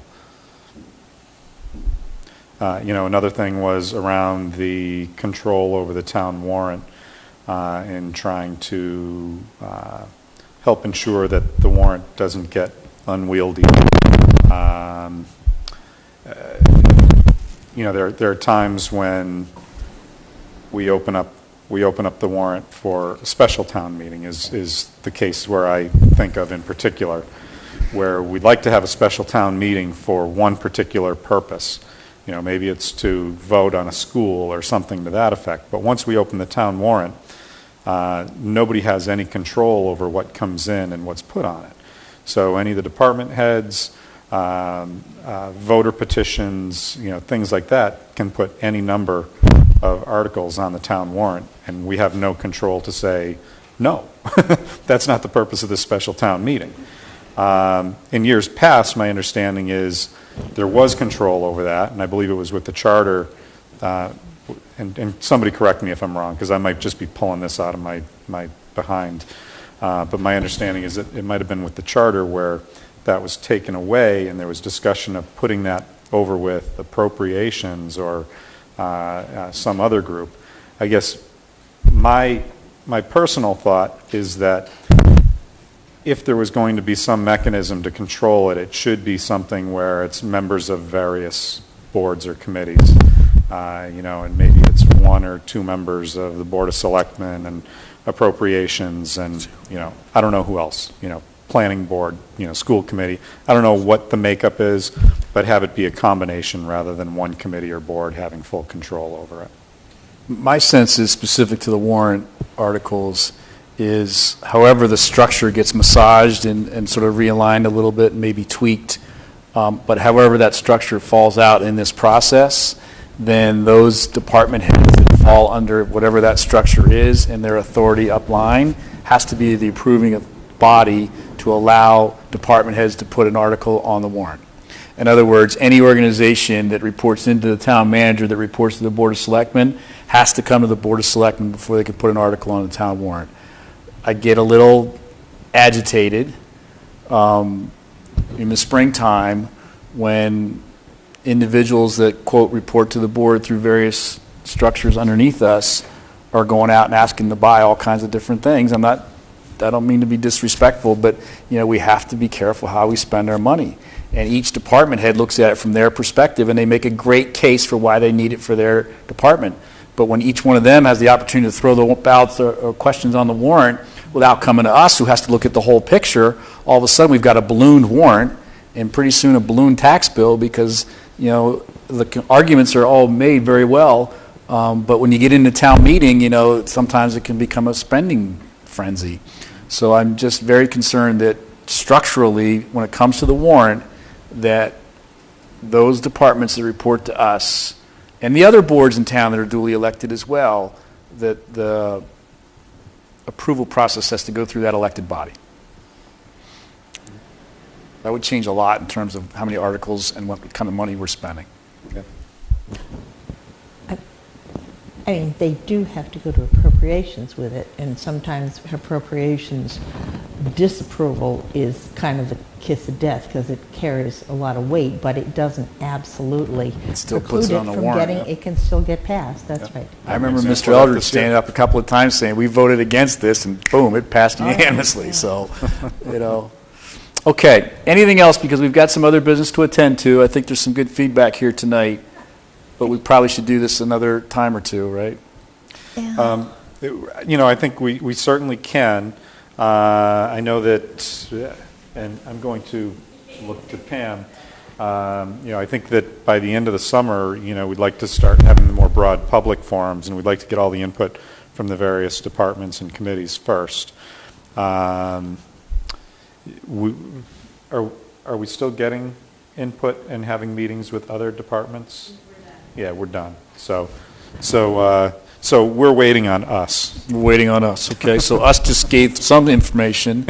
I think it would be a good idea, though, perhaps if Mr. Kamalo and his team could organize these thoughts as well as others we've had in the past, Mr. Kamalo, and your experiences in the past, into one document of input from the Board of Selectmen that we could review at a meeting, an upcoming meeting, and then present that to you. Does that make sense? That's fine. Does that work? Does that work for you, Mr. Kamalo? Yes, it does. Okay. I think I can collaborate with Mr. Sestari. I'm sorry? I can work together with Mr. Sestari. Okay. I'm trying to push the chair into meetings with more spacing between each other for the summer anyway, so. That chair. That chair. Gotcha. I'm okay with space. She drives hard. Sometimes it's, okay, I know this is our 4th meeting this month, but we're going to get through this. Okay. We did. Mrs. Wright. I don't know if this is for the charter or for just this board, but I'd like to find a way that we can at least have the public feel that they have a little more information / input into the budget process as it's developed. I know this year there were some individuals at town meeting that wanted to kind of start picking the budget apart, which, town meeting's not the place to do that, and maybe that'll always happen occasionally. There was a question at the debates about specific parts of the budget. The way it's put together, there are clearly major players that put the pieces together. And I don't know how you do it efficiently, but if there would be a way that at a certain point, a certain draft could be presented for a public hearing just to get input and questions. So I've heard this repeatedly from people that they feel like they get to town meeting and there's this giant budget that's dumped on them and it's either A or nay. And just exploring a way that the public can feel some more engagement or input into the budget process instead of just town meeting yes or no.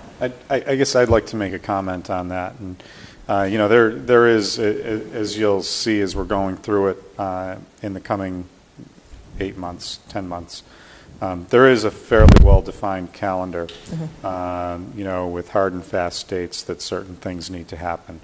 And that was created in the charter back in 2006. Right. So right now, the town manager and our board and previous boards, we follow the calendar because we have to. We don't have discretion on that. And oftentimes, the deadline for one step is required to initiate the next step. And then it's such a tight time frame between the two that we'll have our meetings, and it may be that from when Mr. Kamalo is able to take the school department budget and his portion of the budget and bring them together, we might have a period of, I think, 3 weeks to actually approve everything and hand it off to appropriations.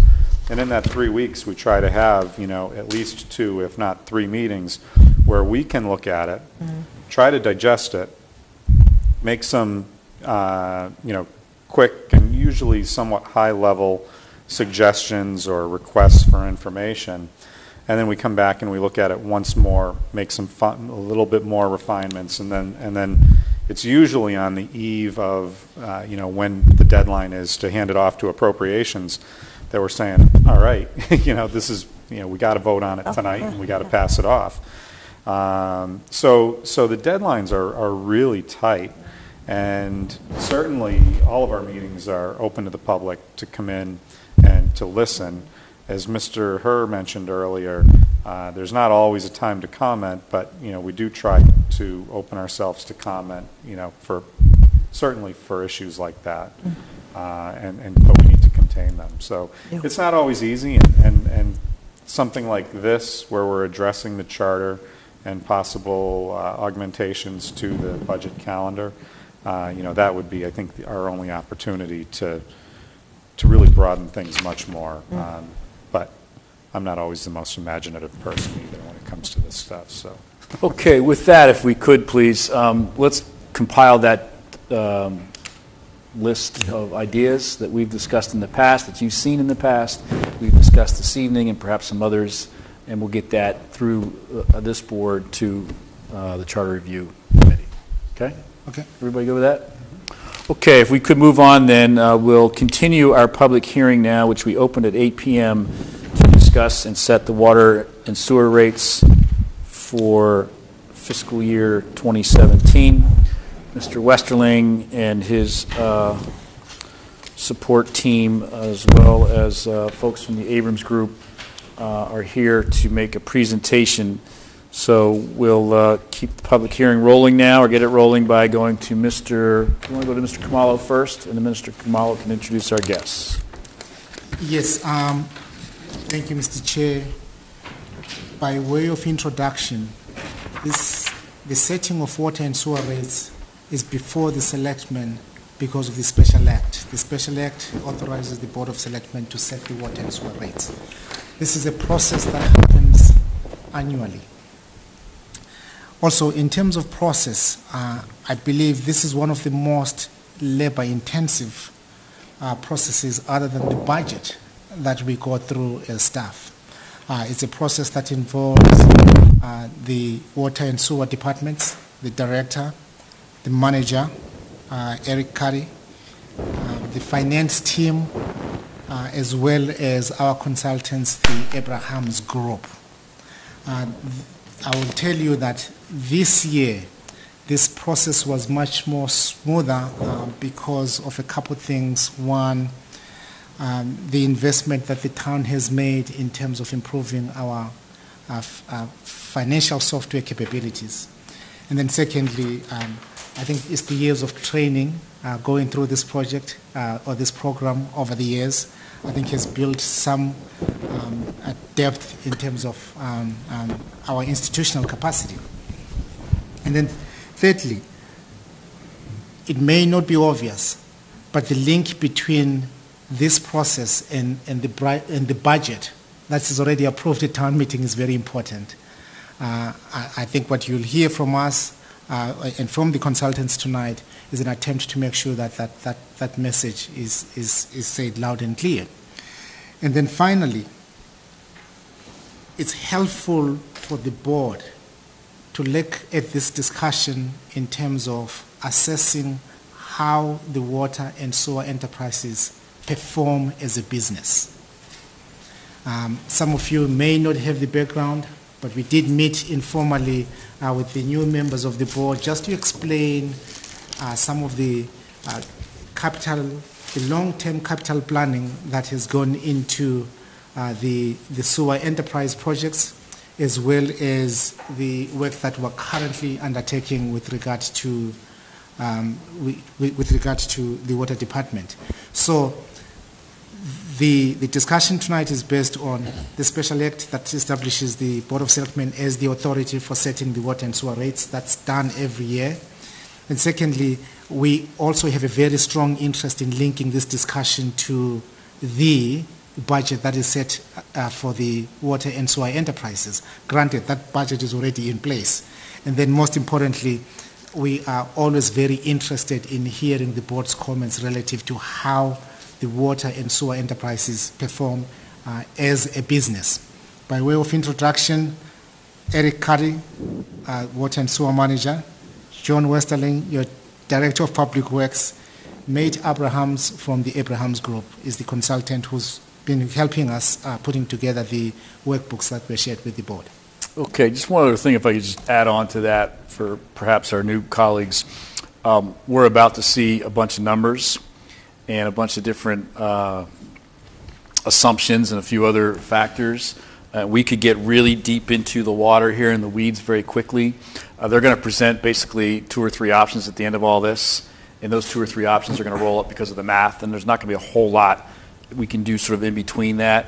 So I'd encourage us to, this is my 9th time, I think, going through this, or 8th time about to go through this.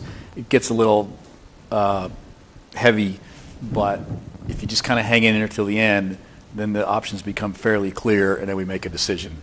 It's pretty straightforward when we get to that point, so I wouldn't hyperventilate too quickly here with some of the stuff that they're about to share with us. I've already spent an hour or 2 with these guys going over something similar. Okay. So I a little bit brought up Good. to speed. Excellent. So, excellent. So with that, please, go right ahead. Thank you. Good evening. Matt Abrahams here from the Abrahams Group to show you the results of our water and sewer rate study.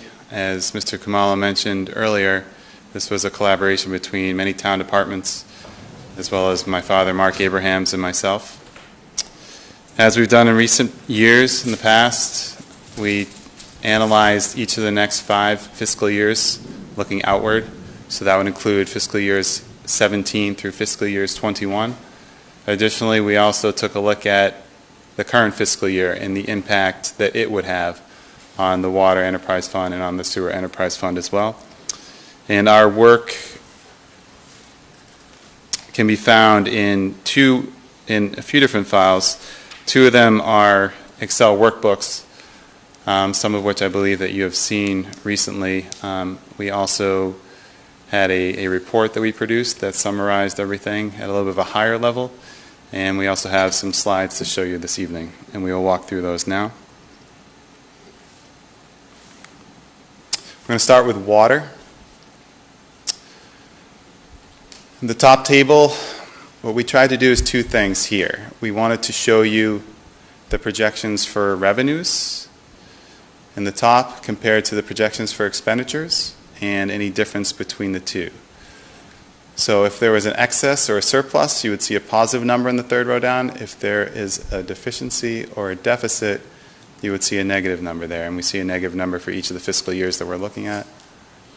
In addition to that, the bottom part of the table is something that we call a retained earnings summary or retained earnings tracker, where we take the most recent, the retained earnings from the most recently completed fiscal year, which was FY15, and track it using the projections that we have all the way out through each of the years we're looking at. And part of the goal with the rate setting that we're looking at involves retained earnings and trying to possibly target a certain amount, but at least make sure that they're looking healthy in a given year. So the projections here, they look similar to those that we presented last year. If we look at the deficits in each of the years, FY17, we have a small deficit there, but the deficits get larger as we go outward towards FY21. Commitments are up each of the last 3 years. And in this analysis, we've also considered the additional properties that will be coming online or have come online recently, so that includes Legacy Farms and Muse. So we've accounted for both the consumption, the connections, because there is revenue associated with connections for each of these, for some of these properties, and also user charges revenues as well. All the projections that you see here include all the capital items that are planned right now.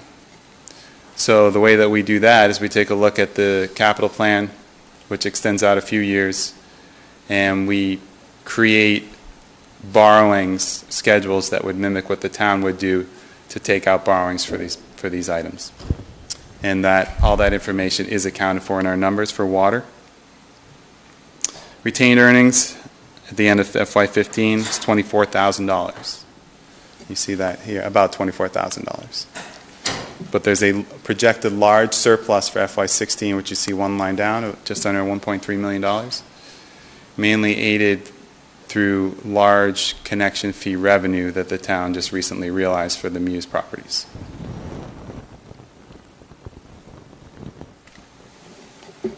Other water notes. The town is at capacity. Any new connections need to be provided from future unbuilt capacity.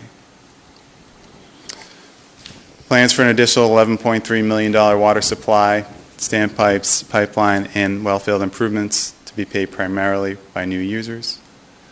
With these plans, which is the capital plan that we talked about earlier and the borrowings that we've projected, new debt service will peak in FY20 and FY21 and decrease from there. New users will provide additional connection fee and user charges revenues, and rate increases will be needed going forward.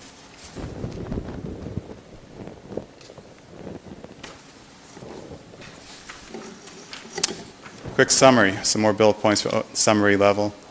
Sensitivity points, legacy farms and other developments build out materializes. We've assumed that in our analysis. 600 residential units to be added over the next 5 years. New water connections, except for legacy farms, all pay the water connection fee. Some decision points. The last 2 fiscal years, water rates were increased by 2%. We are recommending a rate increase for FY17 as part of a plan to ensure a positive retained earnings balance over the next 5 fiscal years. And that plan may need to be adjusted in future years. So we strongly recommend that it's looked at on a yearly basis. And here come the options. Option 1, no action, the do-nothing scenario. If there are no changes in rates, we are projecting retained earnings at the end of FY17 to be about $1.1 million, which is a strong number, about 53% of the budget. However, due to the shortfalls, the deficits that we were looking at in one of the previous screens, retained earnings can only cover those up to a certain point. We're projecting that it would be depleted by 2019 without any further increases. And if there was no action, we included the retained earnings balance projections for the fiscal years here. So 2020, a negative amount of just under $300,000. 2021, a much larger amount. Option 2, 2% rate increase. We focused on 2% because that was the increase that was authorized each of the last 2 fiscal years. So we wanted to include a little table to show the impact on users' bills, and those numbers represent per bill impact. So users in town receive 2 bills per year, but those numbers reflect just one of their bills. So even with a 2% increase in 17, we included that as part of we did some analysis if that were to be part of a 5-year plan at 2% in each of the years. And retained earnings still projects at a large negative number under that plan.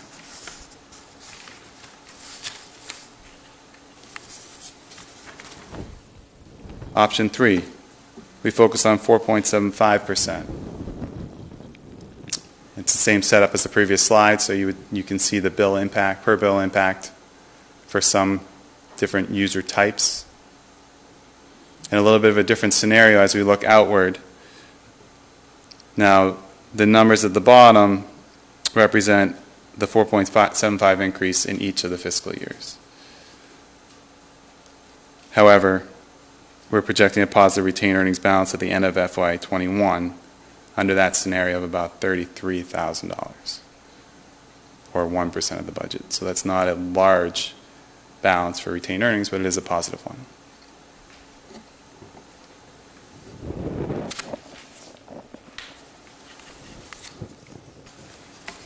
Sewer. Can we talk about water first? first? Sure. Let's do water first, and then we'll Sure. do sewer, if that's okay with you guys. So we're in a public hearing, so they presented water, we can talk water, the last thing we put on water from the public. Hopefully we get a lot, based on this here. And then we'll go to sewer, so let's go ahead with water. Could you bring up the chart, the spreadsheet on water, please? This one? Yeah. You mentioned that the numbers are very similar to what you projected and showed us last year. Can you tell me which ones are similar? Because I'm looking at what you showed us last year, and they look very different. Okay. I'll give you an example. So last year, when we were doing this, we showed in the top level that the total revenues, requested total revenues and other financial sources were going to be about 2.6 million. Total expenditures 1.9 million, and we're projecting we had an excess of 662,000. Which fiscal year are you looking at? 2016. As we look at projected for 2017, it was total revenues of 2.8 million, expenditures of 2.1 million, with an excess of 645,000. And that's in the positive. And that seems very different from what we're looking at in this chart. Yes, I can speak to some of that.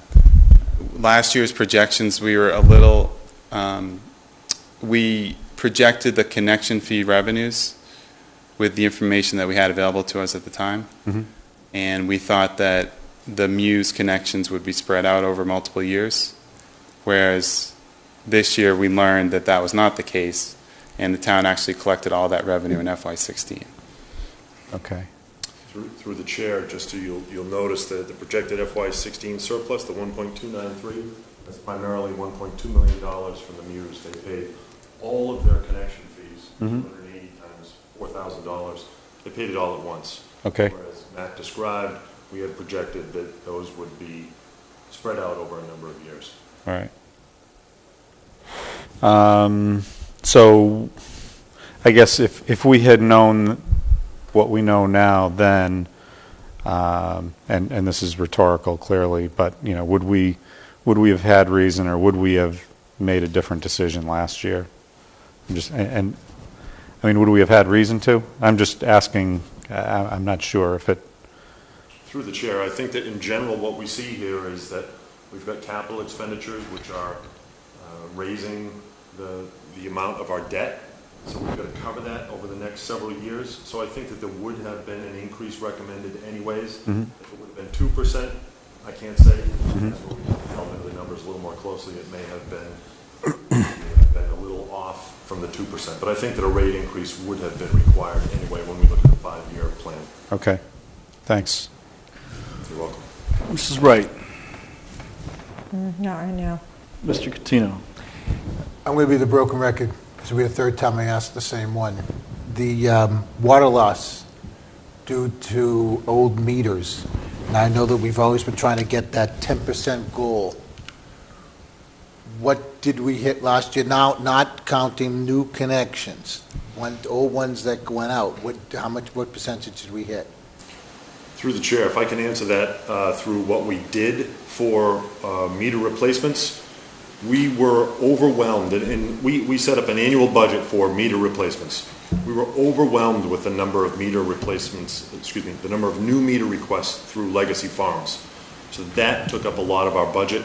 Those areas that we did focus on for meter replacements, we looked at the higher users, the condos up off of School Street. Any other big ones, Eric, that we hit upon? Yeah, absolutely. What we did is the time that we did have when we weren't spending, in my 30 years here, the amount of construction that's taken place in this last couple of years is just unbelievable. It's really taken up an important amount of our resources. So what we did do is target those meters that were older, and the 2-inch meters that are not really designed, that were put in there way back in the 80s and 90s, that really could, if you have an 8 or 10 unit condo, you flush a toilet, it's barely even going to move. So we targeted those. That was going to give us our biggest bang for the buck, and we were able to replace almost all of those in a short time frame. It's going to make a significant difference in helping out towards this. Along with still going towards the goal of trying to get all of the other ones, but we were able to really target that. That's replacing those set of meters is like quadruple doing a single residential meter in terms of your bang for your buck. Right, but my point is, so if we didn't hit the 10% last year and we didn't hit it the year before, so now in order to catch up for this year, we have to do 25, 26% or something like that. And that's lost revenue that we'd be able to be putting up here from lost water. So, has anybody looked into bringing in an outside contractor to pay them to do these changes for us so we don't fall behind? Because we're collecting $4,000 for every new hookup we're doing. And so, whether we pay a new contractor or somebody to do the new ones, or we get bring in people to make sure we get our 10% or now 20% or 25%, whatever it might be, to catch up. Because if we keep falling behind every single year, hey, that's half the distance to the goal. We're just getting that same football analogy. And we're not getting up to the revenues that we should be getting. If you're talking about meters that were put in the 80s, so if somebody could just look into that cost, I'm sure that we could recoup it quickly, and then then you just get rid of them as soon as we get to the goal of replacing them all. Because this is I brought up 2 years ago, last year, and again I do it because it's big numbers. Just for reference, we do test, and a significant amount of the ones that we do pull out and test that are aged are really not as off as one might think, which is we still obviously want to do that, but it's not a dramatic 30-40% difference.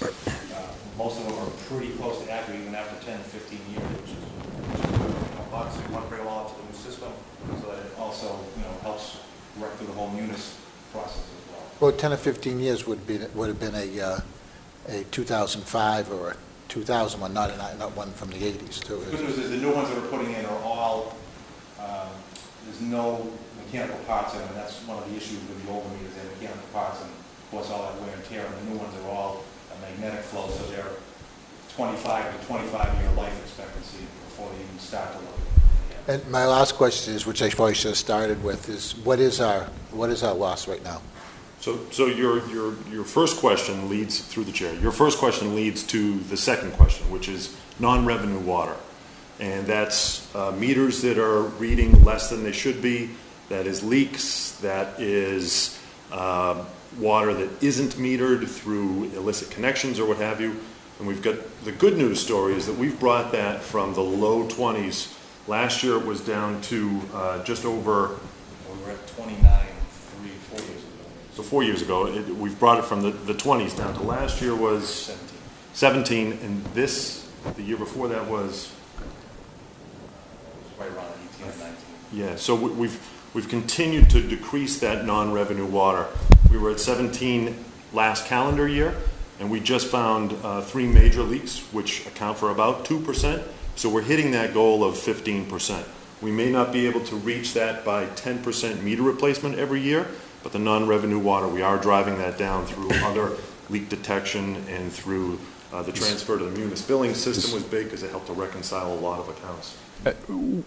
How about volume-wise, the decrease? Because obviously as we're hooking up more meters, that means we're bringing our top line up.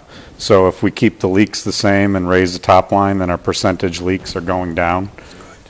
So are we changing the volume of non-revenue water?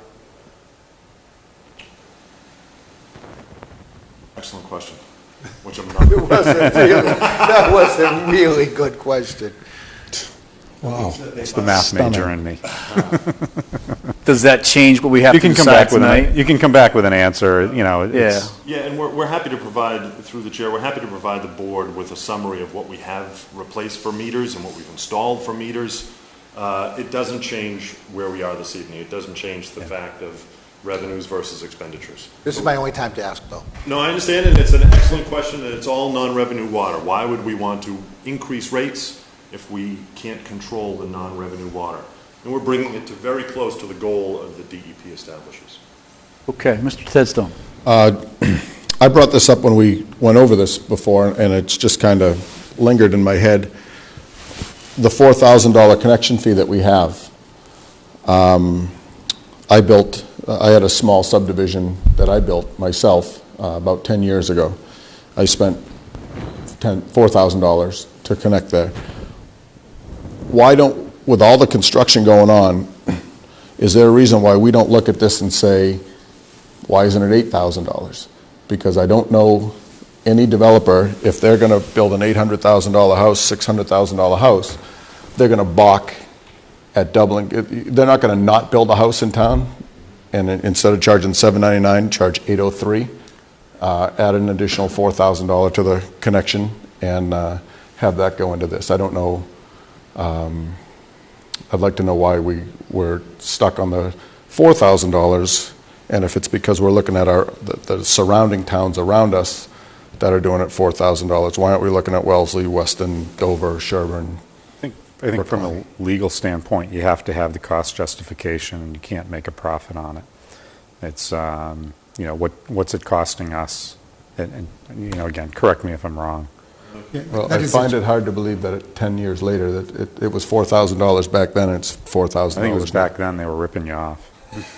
I have no problem taking a rebate on that, getting a reimbursement. In fact, we can, go ahead. Now, through the chair, we had the Abrahams Group. They did a review of our water entry fees. Mm-hmm. They followed the American Water Works Association guidelines, and that looks at a lot of things. It looks at the cost for the department. It looks at the cost of future water supply. It looks at the cost of capital improvements. And long story short, we came down to the fact that the $4,000 is about appropriate for what we're looking at. And happy to share that with the new members of the board, the findings, and that was reviewed with the Board of Selectmen last year about this time. Yeah. Okay, so water. Everybody good on water? We've got a lot more to cover here. Mrs. Wright. Can I just ask one clarification, Mr. Abrams? Under water notes, it says the town, number one, the town is at capacity, new connections for approved and planned project lists will need to be provided from future unbuilt capacity. I'm not sure what project lists are. Are you talking about approved and planned projects that the planning board has approved where they have been told, the applicant has been told that they can have water and sewer? Or I'm not sure what project lists are. Through the chair, that's an excellent question. We do have 1.21 million gallons per day is what we can pump from our sources according to our Water Management Act permit. And that covers basically the developments that we have ongoing today. Future projects will exceed that 1.21 million gallons per day. And that's what we've asked for in our next Water Management Act permit, which we have already applied for. It shows that 1.21 million gallons increasing to 1.4. So as that increases and as we're challenged to supply that water, especially in the summertime when those peak demands are hit, that's why an interconnection for Ashland to the MWRA was so important for us so that we can meet that demand. So then, through you, Mr. Chair, am I understanding correctly that there are projects that were approved by the planning board, the applicant was told they could have water and sewer, and now this is saying that there actually is not the water and sewer capacity to provide them until there is, well, this says it'll have to be provided from future unbuilt capacity. So have we made promises that now we don't have the supply for? Through the chair, I wouldn't say that we've made promises, but if you look at the Muse agreement that they signed with the town, they had to provide $25,000 to the town to help us permit and find new water supplies. So everyone has been understanding the fact that we're close. We've written that into our permit agreements or our approvals for subdivision. So we're at maximum capacity, especially during summertime. So just to clarify, if every single thing that's been permitted was built today, there wouldn't be enough water to supply it. I think that would put us right at that 1.2 million gallons permitted, but then it becomes a problem for Mr. Cardy and his team to be able to pump that out of the ground. Right. Especially during drought periods. So we believe that our permitted withdrawal, 1.21 million gallons per day, can satisfy those projects on a permitted level. It's a matter of getting it out of the ground. It's a matter of Ashland being able to supply it to us when the demand is high. But the supply in Ashland, they also suffer the same problems with their aquifers going down as there are droughts. And they can't supply to us even the minimum amount of 300,000 gallons per day. They bring theirs down to 2 years ago, it was 130,000 gallons per day. So that's why we're permitted, but it's a problem of trying to meet that permit level, especially during drought periods. Okay, so... Sorry, Mr. Chair. Go ahead. But Mr. Westerling was mentioning the agreement with Ashland, and now we are revising that agreement with Ashland based on our recent town meeting vote. And does that change the landscape for us at all? Through the chair, that would dramatically improve the landscape. Because what will occur is Ashland will have an interconnection with the MWRA. When we go to Ashland and we say, this is our peak period, we've got all these projects, we need to pump more water, we can't meet that. Please, Ashland, you get your water supply from MWRA and give us the water supply coming out of your aquifer. That allows that to happen. Then they can supply up to the 1 million gallons per day. We wouldn't need that on our peak days, but they're able to then provide what we would need. So if Eric can't pump it out of the ground, we just open the spigot to Ashland. And what's the timeline to all of that being a reality? We're still in the design phase. Ballpark, 2 years, 3 years? It's always a long process. Several years. Yeah. Chair, I think that if Ashland votes it and they start charging ahead, I think that we're looking at 2 years' time. Okay, thank you. Bless you. Sorry, Mr. Chair. Okay. All right. Water.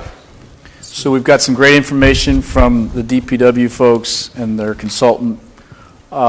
We've got 3 options in front of us on water. I personally am inclined to go 2%. The impact to the average ratepayer is minimal, very minimal, but I don't like the idea of just, in the past I've always said no, right, John? I've said no rate increase.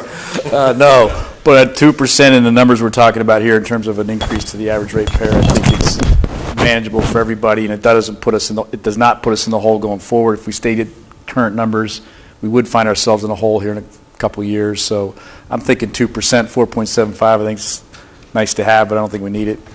So that's my thought, just to get this going. Yep. Does anyone else have any other thoughts or want to do something different? I think 2% is very manageable. When I think about people with fixed incomes in town, I think that the average, I think when we talked about the average was about $5 a year.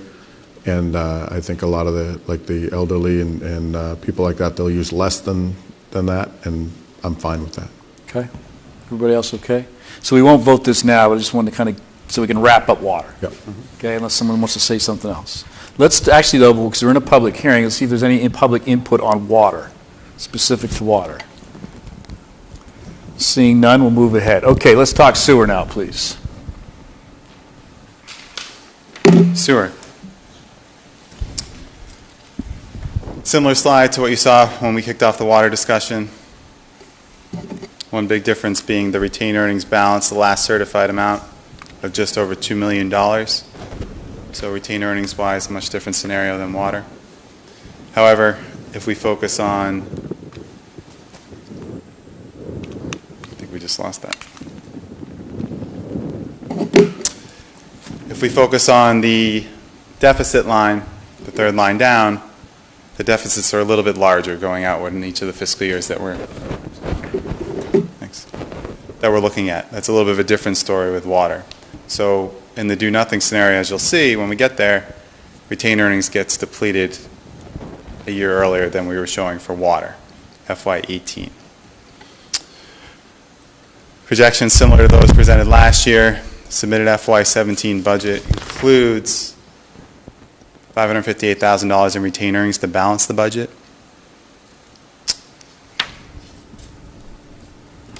See the large shortfalls in each of the 5 fiscal years. commitments are up from last year after a slight decline the prior year. Debt service peaks in FY16 and steadily declines. That's debt service that is currently on the books. Projections do not include future capital needs. So this is a difference when we compare to water. Water, we were able to analyze a full capital plan over the next few years and include projections associated with borrowings related to that plan. Whereas with sewer, there is not a similar plan in place. Not yet. It's being worked on as we speak. So therefore, the projections that we show you tonight do not include large capital expenditures looking outward a few years. And there may be a capital plan in place in the near future that will strongly recommend large capital purchases. So please keep that in mind as we go forward. Great, Mr. Chairman. Just to back up what Matt is saying, provide a little more information. Recall that town meeting appropriated $140,000 to do a sewer capacity analysis and a business plan. That will look at where we can expand sewers, how much sewer we can provide, and a business plan to make it financially stable. Okay. Thank you, John. As already mentioned, retained earnings can carry the sewer fund, but only through FY18, even that large amount.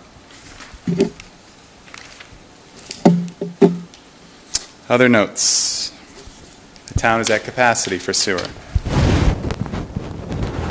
Additional water system growth will result in additional sewer flow to be treated. The last CWMP was completed in 2004 and is being updated, as we just mentioned. The sewer fund has a shortfall that will need to be addressed.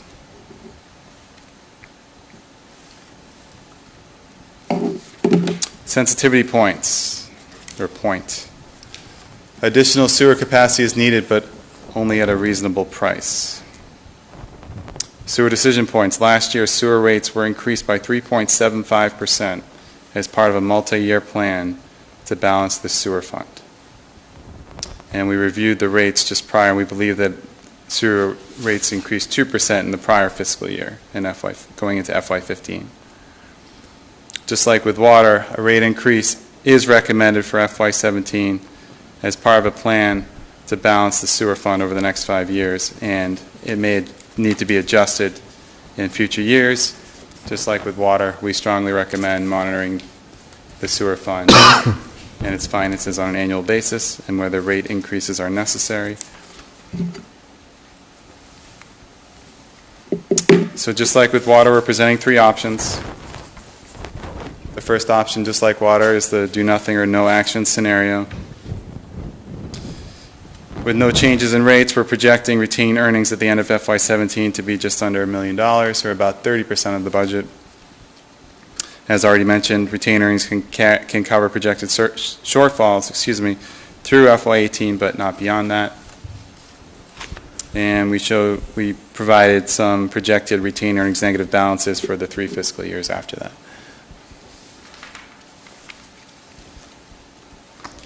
Option 2, representing a 3.75% rate increase and the impact on the same user base that we were looking at for water. We're presenting the 3.75% increase because that's the one that was selected last year as part of a multi-year plan. And if the 3.75% increase were to take place in each of the next 5 fiscal years, you're looking at a small retained earnings projected negative balance.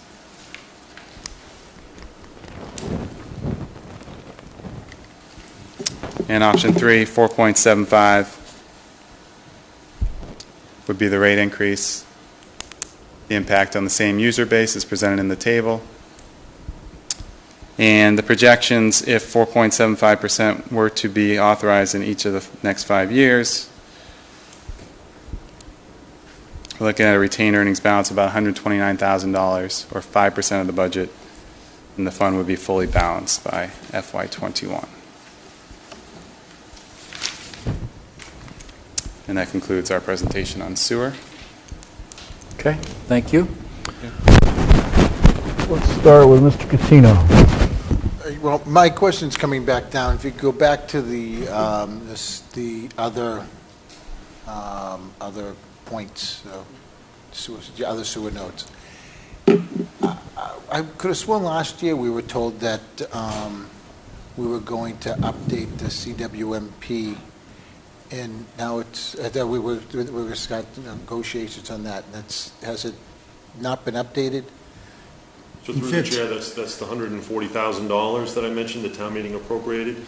The engineers are currently looking at an analysis of all the connected properties. They're looking at the entire sewer infrastructure, the pipe sizes, the slopes, finding where the shortfalls are, where the limitations are, which will then tell us where development can or cannot occur, what upgrades are necessary. So that's ongoing work. We're looking for a report this year. Excellent, because because right now we're telling the rest of the world that we don't have water and we don't have sewer, and so that's really not a very good thing to be telling the world that. So we're saying that that we're a vibrant, welcoming community to businesses and development and whatnot, but now we're saying, but there's no water and no sewer, so we've got to really look ahead and make sure that we do have capacity for sewer in order to be marketable in the. Through the chair, your point is well taken, and it's well made. We're at capacity for water when we look at our maximum permitted amount. That's why we're requesting through the state an increase in that amount. We are at sewer capacity for major projects. Witness the development of the Muse. They had to put in their own sewage treatment facility because we just couldn't take on another 280 units. When they were looking at developing the Parkwood property, we had to tell them we can't take on an additional millions of gallons. So for the large projects, yes, we are, and that's why we work with developers to find other on-site options. There are other options that we do have, such as building out the Fruit Street treatment facility. That's currently only built for 100,000 gallons per day. It can be expanded to 350,000 gallons per day. And that's an opportunity where if a developer comes in, we can work with them to build that capacity with the developer's help in expending that cost. So although we are reaching our maximums, we do have some capacity in there, but we also have options for expanding that capacity. Mr. Tedston. I'm good. All set. Mrs. Wright. So my same question on the sewer, when you say we're at capacity for sewer, included in that capacity are already permitted projects? Through the chair, that's correct. And remember, Legacy Farms, they built their own treatment facility. The Muse has built their own treatment facility. What other ones are on sewer that are currently adding? Septic systems for the North Pond. Yeah, so Davenport. But my question is, anything that has been permitted, any plans have been approved by the planning board that are not yet built, if they were promised sewer within that at capacity, they are included in that. And that's through the chair. That's what goes into that statement of we're at capacity, because we know who's building sewers, what the flow will be. There is a small amount of room in there, but for all intents and purposes, we're at capacity. We can't take on a Muse, we can't take on a Parkwood Drive without expanding our capacity. There's room to expand. There are plans to expand, but that has to be borne the cost by potential developers coming forward. All set? Yep. Mr. Sestari. Yeah, I guess, just to comment on the growth component, I'm going to summon my inner Mr. Mosier. And one of the things that he always harped on was the planning component of this.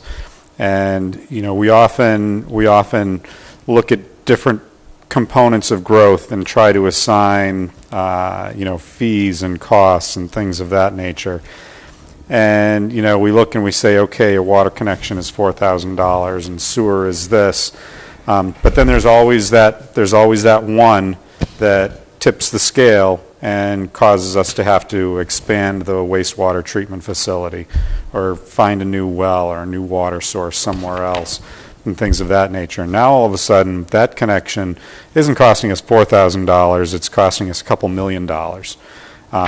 And sure, it expands our ability for further growth, but then there's also the question of, do you want to keep growing?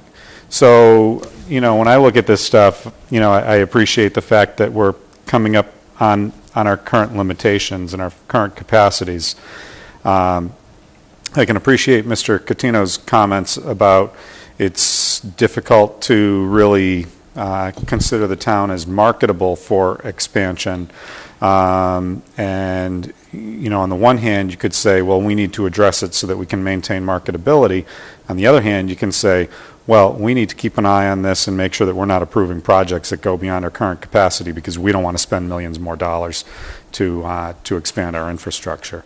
So it's just some food for thought, I guess, for our board, for the planning board, and, you know, any other boards and committees that are involved in these different processes.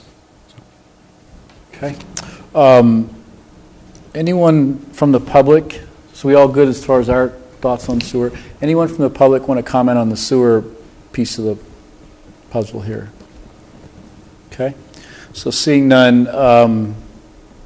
just one quick comment on sewer from my perspective anyway. We've got a lot going on in town with the schools and the DPW facility and the library and several other private, you know, ventures. An awful lot of construction is coming our way and will continue for several years. We're going to talk about trash and recycling program here in a few minutes. If there's a topic that will get the passions of Hopkinton stirred even further than some of the ones that we have in front of us now, it is sewer and expanding sewer capacity in town. The Fruit Street expansion up to 300,000 gallons per minute, while it sounds like, you know, we've got a place that's ready for it and we can do it like that, it is years in the making, and it is a significant lift in terms of the local politics in town, if you will, as well as the approvals at the state, local and state level. So sewer is going to be a challenge for us going forward. All the new projects are doing their own thing. To your point, you know, it's hard to welcome people to town when we don't have it, but people are coming to town and providing their own. So it can still, we can work around it. There's a workaround. Yes, it's a little bit more expensive, but I think that's a lot easier, frankly, than trying to go to Fruit Street and go up to another 200,000 gallons per day or build another plant somewhere. Welcome to town, please don't flush. Yeah, that's just, I think it's a big lift right now in the community with everything else that we have going on. So I, as one, would not be inclined to want to go down that path or anytime soon. But I'm just one.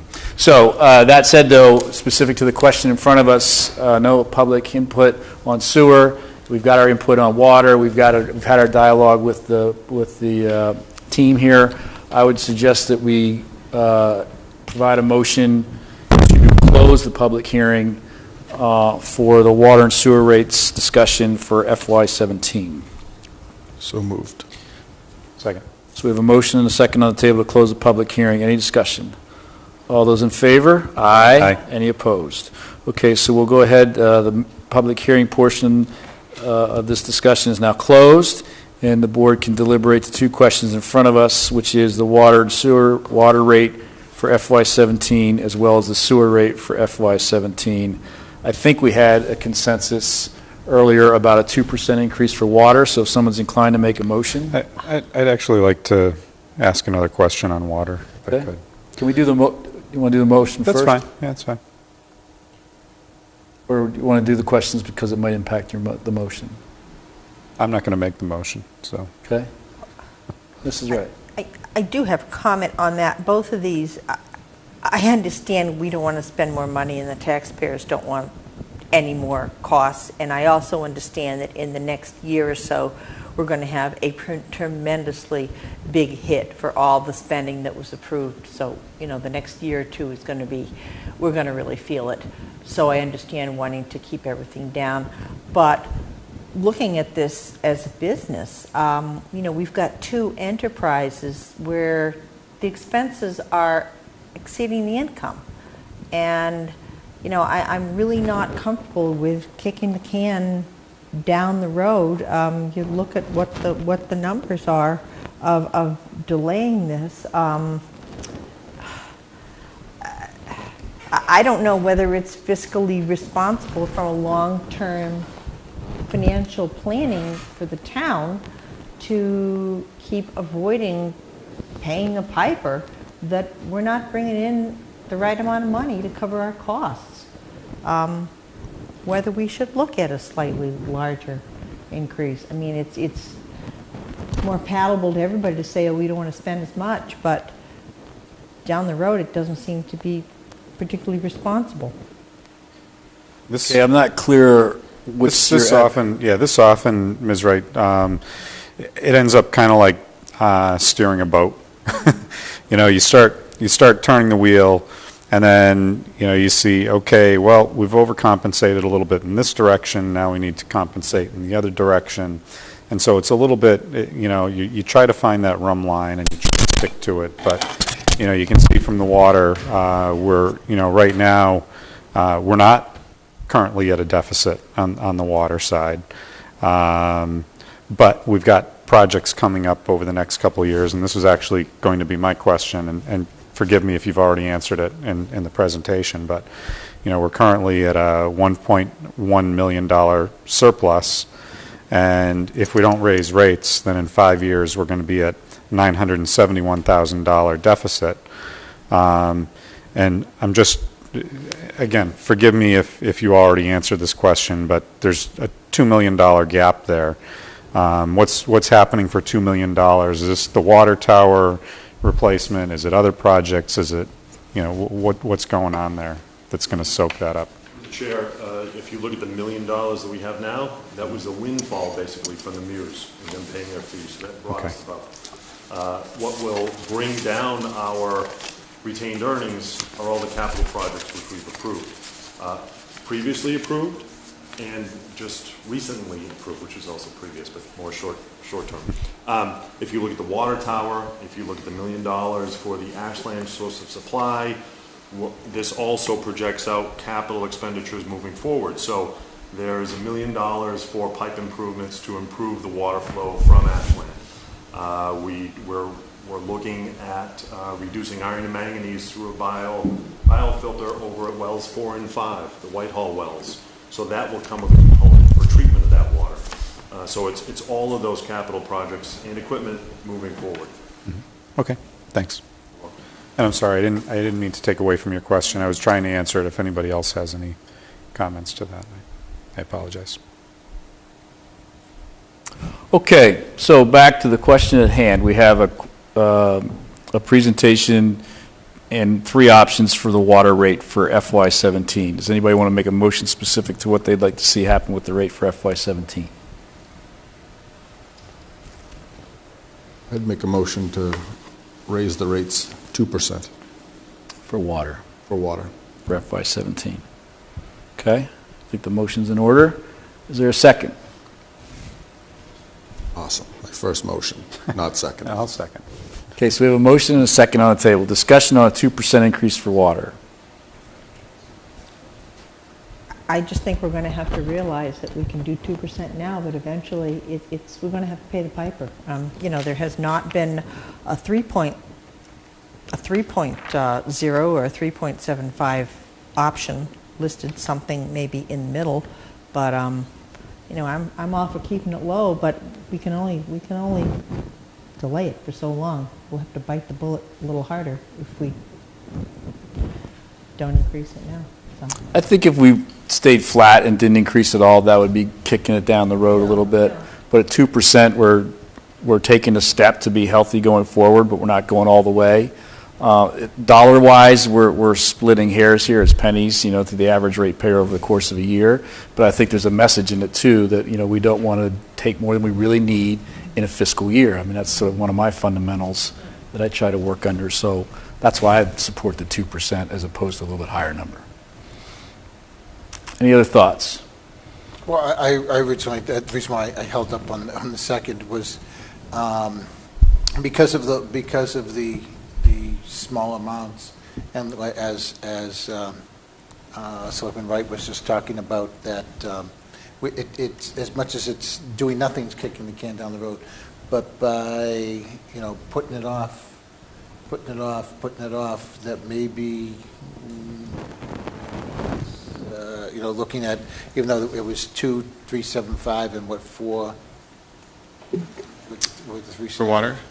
4.75 is the next one? Yeah. Yes, 2 and 4.75, I believe. Right, so one completely pays it off, and to Mr. Sestari's comment, you don't want to overcompensate and really hit people in 1 year, because it'll be 475, 475, 475. but, what will make us more solvent, and what's, what's the difference between solvent and prudent and... Well, yeah, and I guess I'd also look at, where your eye gets drawn to is, okay, where are we now?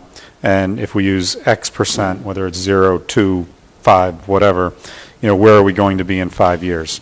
Well, that 5-year projection is what's been given to us. They could have just as easily given us a 7-year projection or a 10-year projection, and then we'd be looking at that and saying, oh, okay, well, we should be trying to get that to 0 or maybe a little bit on the positive side in 7 years or 10 years. This is something that we adjust every year.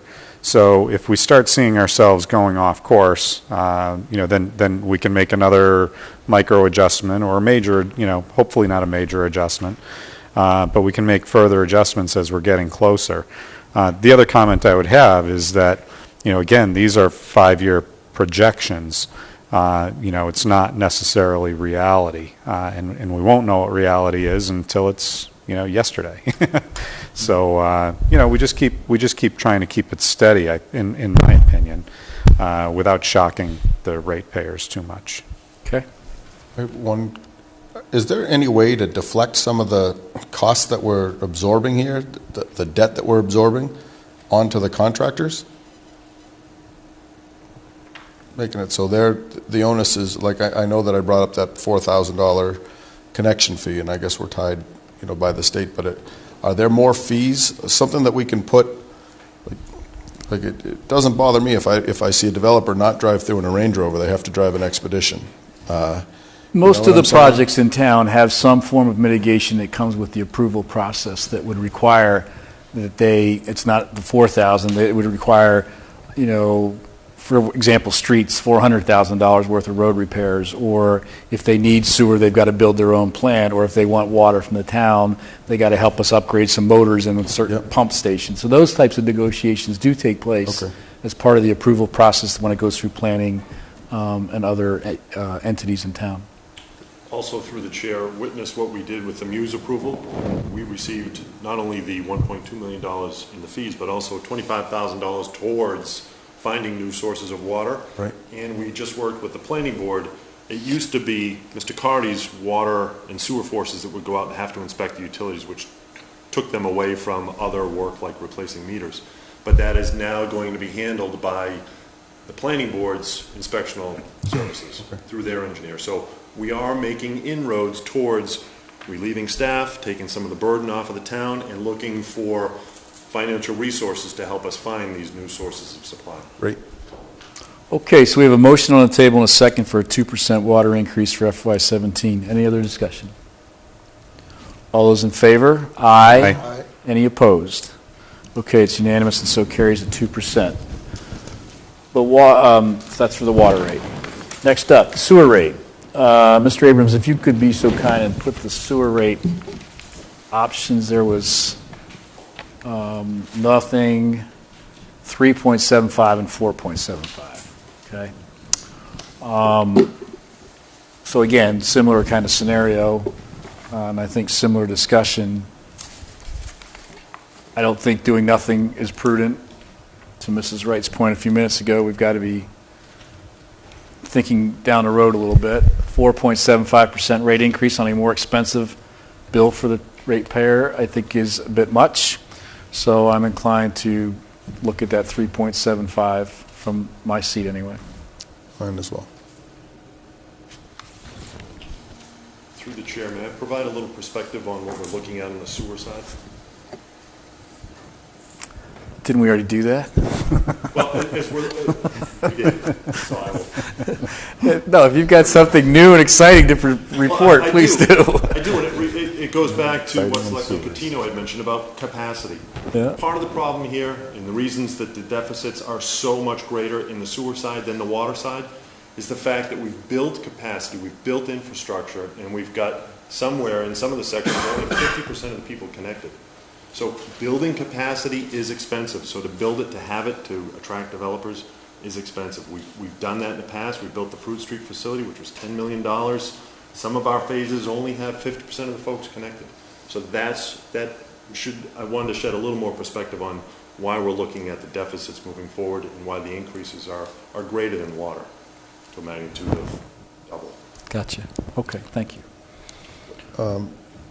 Mr. Westerling, is there a fee associated with, I know that there's betterments, but is there also, like we have the connection fee for water, is there a connection fee for sewer that comes to us, or is it strictly through the betterment? Through the chair, there is, and that amount is? There's just a permit fee. There's Okay, $100 okay. permit fee. The betterment is basically the Yep, connection. yep, thank you. Okay, anybody want to make a motion on the sewer rate? I will make a motion to raise the sewer rates 3.75%. I'll second you. For FY17. Okay. So we have a motion and a second for FY17 for 3.75% for sewer. Any discussion? And so just to clarify it for the people that are watching at home, it's like if you're the average user in town, it's $25, $25 to $26 a year. So it's a good way to chip away some of the red, but it's not going to, hopefully not going to break the bank for everybody. Okay. Anyone else? All those in favor signify by saying aye. Aye. Any opposed? Okay, so it's unanimous and so carries. Sewer rate will increase 3.75% for FY17. Mr. Kamala. Again, I want to thank the board for another very thoughtful discussion. I think there are some interesting points that we as staff need to follow upon. We heard your comments. I also want to take this opportunity to thank the teams that worked on this project. The finance team did some heavy lifting. Abraham's group, great job. John, Eric, and your teams, this would not have been possible without your fantastic effort. Completely agree. Thank you. Thank you. Thank you. Thanks. Appreciate it. Okay. Mr. Westerling is going to continue to stay with us for a few minutes here. Next up on our agenda, and other than a couple of administrative things, last up on our agenda this evening, we have a solid waste and recycling contract renewal discussion scheduled. So in the past, the Board of Selectmen with different members have talked about the situation with E.L. Harvey and Sons. Mr. Kamal, do you have something? Yes, I will shortly. Okay. Yeah. All right. So in the past, we've talked with, as a board, about the trash and recycling program and the contract that was in place with E.L. Harvey and Sons, and how that is up for renewal or expires on June 30th, and we need to be ready for a new contract on July 1, on or about. And at that time, the board encouraged Mr. Kamala to continue down a path to try and find some options that the board could consider with E.L. Harvey and their various programs. We've since had an election, and we added 2 new members to our board, and the discussion is continuing about the trash services and recycling services in town. We talked about it briefly, I think, in our first or second meeting since we reconstituted the board. And then there was a little bit of confusion about some other stuff that was going on in town specific to this. That public forum that Mr. Westerling attended as our professional staff person leading this effort was held at HCAM last week on, I believe, I don't recall, it was on Tuesday evening it was. And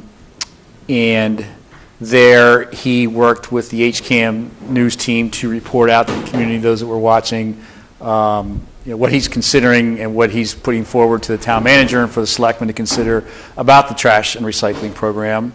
I went from our meeting over to that and sat and watched and listened and learned a great deal about where we are, and also went to the microphone and asked a couple of questions and made a couple of points. The major point I wanted to make was that evening, last Tuesday evening, was not the public hearing for trash and recycling discussion. That was not the only time we were going to talk about trash and recycling before we take any vote, and that people would have an opportunity to come before us in the form of a public hearing of sorts to make their voices heard.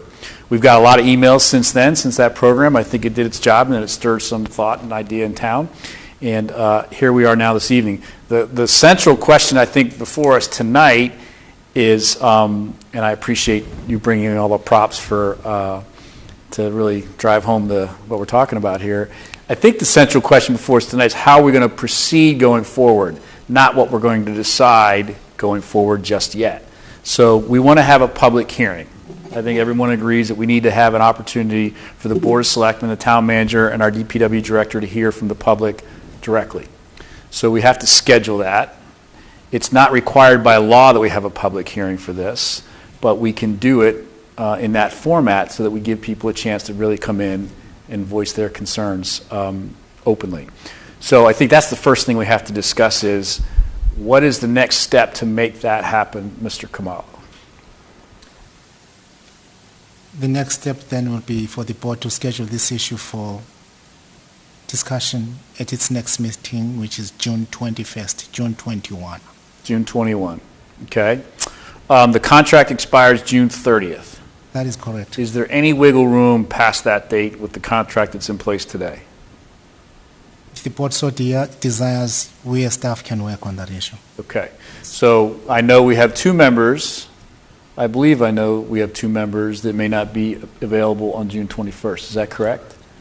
Okay. So are you inclined to weigh in on this, or do you just want to leave it to the three of us to decide the fate of trash in Hopkins? Are you planning on voting on the 21st, or I'm just asking having, if you want us to try and extend this. I'd like to have a say in this since I've been at all the meetings up to this point. And, yeah, I mean, I'd like to have a say. I agree. Okay, so given that fact, that these two gentlemen would like to be in on the 21st when they can't be in on the 21st, what can we do? Staff will have a conversation with EL, taking into consideration that the two members will not be available on the 21st. And that we would need to extend the contract so that we could keep our services in town as they are today until we have such time as we can get everybody together, get the public in here, and have that hearing with everybody present. Can you make that happen?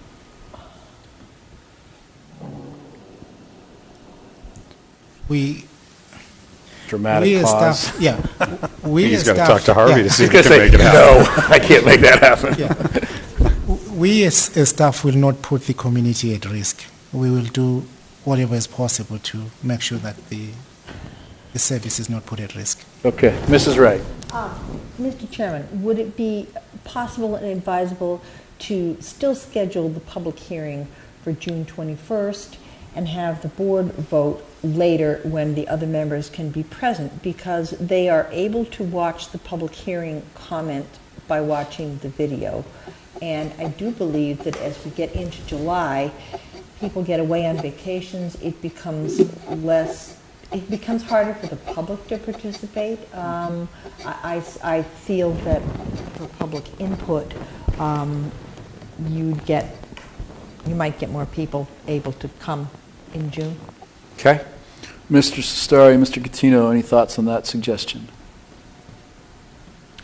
I'd still like to be part of the public hearing. Again, we've been talking about this for 6 months, and I don't want to miss out on people actually asking the questions and hearing some of the answers given.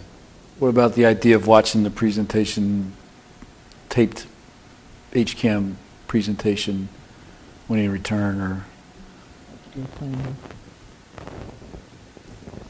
I'm amenable to that. Is that all right?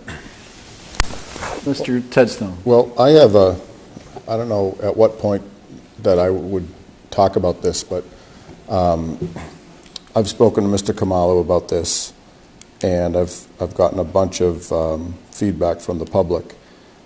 The problem that I have on this entire process is that there's one company presenting 3 options.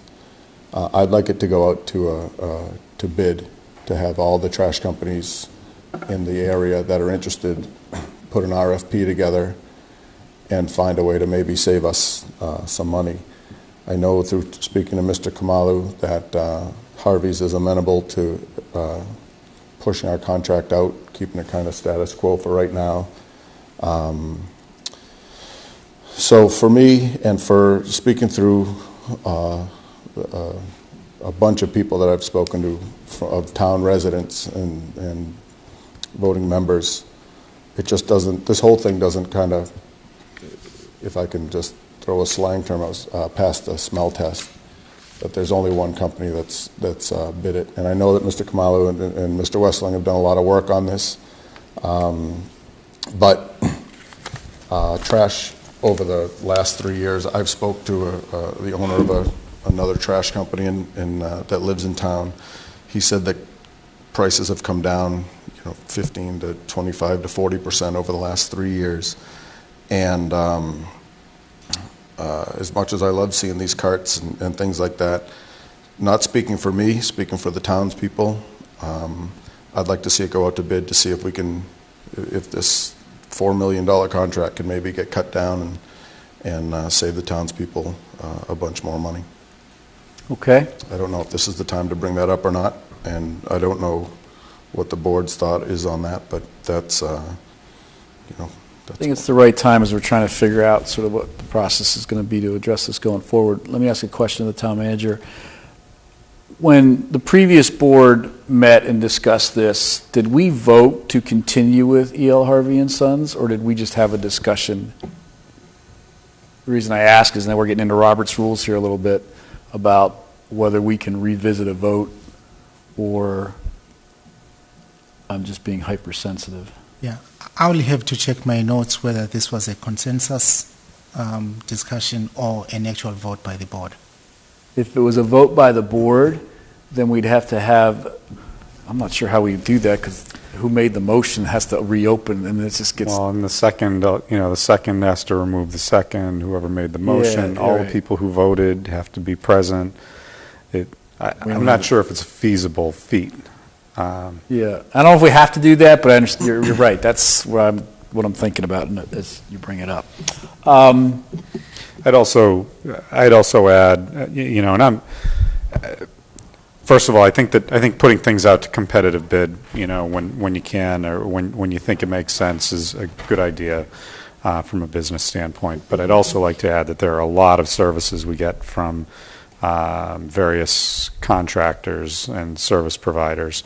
Whether it's, our insurance or, trash pickup or, any number of other things that, from year to year, there are times where we do put things out to bid and other times where we, just continue to renegotiate with our current provider. And there can be different reasons, I know that in my time working with Mr. Kamalu, sometimes with insurance, for example, it's okay, every 3 years or so, it makes sense to, put this thing out to bid and see what's out there and see if we can do any better. And so to do everything every year at the end of every contract, sometimes it ends up spinning more cycles. I'm not saying this is one of those times, I'm just saying that for consideration as we're taking these things up as we go along. And through some of the legwork that I've done, I know that we haven't had this gone out to bid for like 6-7 years anyways. Mm-hmm. And ideally, what I would love to see happen, I love the Harveys. I'd love to see it go out to bid and see everyone's hard work come to fruition and say, this was the best deal that we could get. Because then we have seamlessness and the transition will be, very minimal. But if Company A, which is not Harvey's, comes in at $3 million, and we have a chance to save $1.5 million over the next 3 years, but in turn we have to buy our own barrels, I don't foresee that to be much of an issue. And I know that Harvey's does a lot, like in speaking to Mr. Kamalu, they have the recycling center, they have the program where they'll come out to your house and pick up your large ticket items to get rid of. And there's a whole bunch of intangible stuff that we don't see on a day-to-day basis by these people. But I I don't foresee any of these companies that are bidding it, if you said that to the same, asked them to do the same level of service that Harvey's. I don't think Harvey's is like necessarily a gold standard, like everyone aspires to be like Harvey's. I think they just aspire to pick up the trash and get it recycled and do the right thing. I have a feeling that all the other companies out there would be willing. It's a substantial contract. I have a feeling that all the companies out there would be willing to do the same services. And then let's see what they have for prices. If they're within X amount of dollars, then stay with Harvey's. But well, once you open the can of worms, I don't know if you have the option of within X amount of dollars, then you go with one or the other. I think it's kind of a low bid. Yeah. Or whatever other with system, comparable services. Yeah, whatever other system you set up, where you have a grading system, you could have price be one component, and then the ability to deliver, these other services, each one carry a certain weight, yep. And then have some formula to tally it all up, and whoever comes at the highest mark, gets the bid. So I just want to clarify the magnitude of the contract that we're talking about. There's different numbers, and I don't have the budget in front of me, so I apologize. What is the magnitude of what we're looking at here in terms of dollars? Mr. I see, and this is kind of where I was thinking. There's $600,000 or $700,000. Is that? Can you just walk us through what these numbers are real quick? Just not detailed numbers, but what's the Mr. Tedstone mentioned $4 million. Yeah, we will give you the numbers in 1 second. Through the chair, I have that information. I'm happy to share that. I'm a little sensitive to sharing it since this may go out to a public bid, but these numbers are public anyway. So that's a good point in and of itself. It was published in the Independent. Yeah. So if we keep status quo, we're talking about $3.47 million over 5 years. If we go with full automation, we're talking about $3.42 million over 5 years. And finally, if we do a hybrid, which is automated recycling but manual trash, it's $3.41 million. Okay. So this is a 5-year contract, a 5-year proposal, and I guess sort of wear my business hat for a second. The time value of money in renegotiating with somebody else, in my view, because you divide it by 5, you're looking at the $700,000 give or take number in my head. You're getting down to some small dollars, right, on an annual fiscal year basis perspective. I think that's kind of was one of the things that we talked about in the previous board in staying with them is what could we really save if we throw open the doors and start a process. But how much time are we going to spend in his salary and somebody else's salary and everything else to pick up 18 grand? Yep. Believe me, I'm one to chase 18 grand wherever I can in town government, but there's a time value of money that you also have to throw into that mix. So from my perspective, I don't see the opportunity for improvement to be such that going out and opening the can of worms is going to save us, at the end of the day, a whole lot of money. And I think it's going to create a lot of aggravation that I think could flow down to the actual residents and what happens at their curbside too. Okay. That's just one person's opinion. I think it's unfortunate that, because of the election process and all, that this item is being raised at the 11th hour. Perhaps it would be a good policy going forward, as a contract comes up for renewal earlier on, to discuss whether things should be sent out for bid. And if, we've been with one contractor for a long period of time, maybe it's time to just take a fresh look. But this is really late in the game. Could be a charter review item. Trash. Subsection 5-3. Trash. Not trash, but contracts with external vendors. For a long time, that on a certain periodic over a certain review. amount per year, and periodic review. Something, yeah. And I don't mean to downplay all the work that these guys have done. I've had a couple of long conversations with Mr. Kamalu about it. And like we talk about in the next couple of years, we're going to have to absorb quite a bit of money tax-wise. I'd like to if I can proactively tighten the belt a little bit, then great. And if the board doesn't see that that has value, then I'm fine with that too. In this process, we are legally allowed to continue with Harvey, correct? Yes, and we are legally allowed to negotiate with Harvey, correct? That is correct. So in my world during the day, on occasion I will say to a supplier or a business partner, if I were to go out and bid this thing, what would I get back from you and your competitors? And a good supplier or partner is going to fess up and tell you what those numbers might look like. Have we had that question? So instead of doing exactly what he is suggesting, but we have that conversation to truly understand what the market is. Has the market dropped 20 or 30% in the last couple of years for collection and redistribution of trash? That sounds like a huge drop to me. I'm wondering if the value of reselling some of the product that's recycled has dropped 20 or 30%, but not the value of the collection itself. So, I mean, if we had that conversation with Harvey, like, okay, we're under some pressure in Hopkinton to rebid this thing. If we do this, what are we going to see? And where are you guys? And why are you competitive? Are you going to be competitive in that situation? Yes, we have had that conversation with E.L. Harvey, as well as with our state coordinator for waste collection and management. As well as what? Our state representative on waste collection and management. We do have, Massachusetts has coordinators for these kinds of contracts. Okay. And our contact is Kathy Meza, based out of Norwood now. And we have had extensive conversations with her in terms of what is she seeing in terms of numbers on contracts in other communities. And is she comfortable with the numbers that we're talking about, or proposed numbers for the different options in front of us? Yes, she is. And I say that respectfully of E.L. Harvey. Okay, so that's kind of what, when I'm thinking there's a little bit of due diligence in that mindset, in that process, without shifting gears wholly. I didn't know about this state representative. I thought you were talking about Ms. Dakeman for a minute there. No, she's a coordinator. Okay. Are we obligated to go through that person? She's offered as a resource. As a resource, she provides technical advice, similar to if we're working on land use related issues and we work with MAPC. She's the equivalent of that.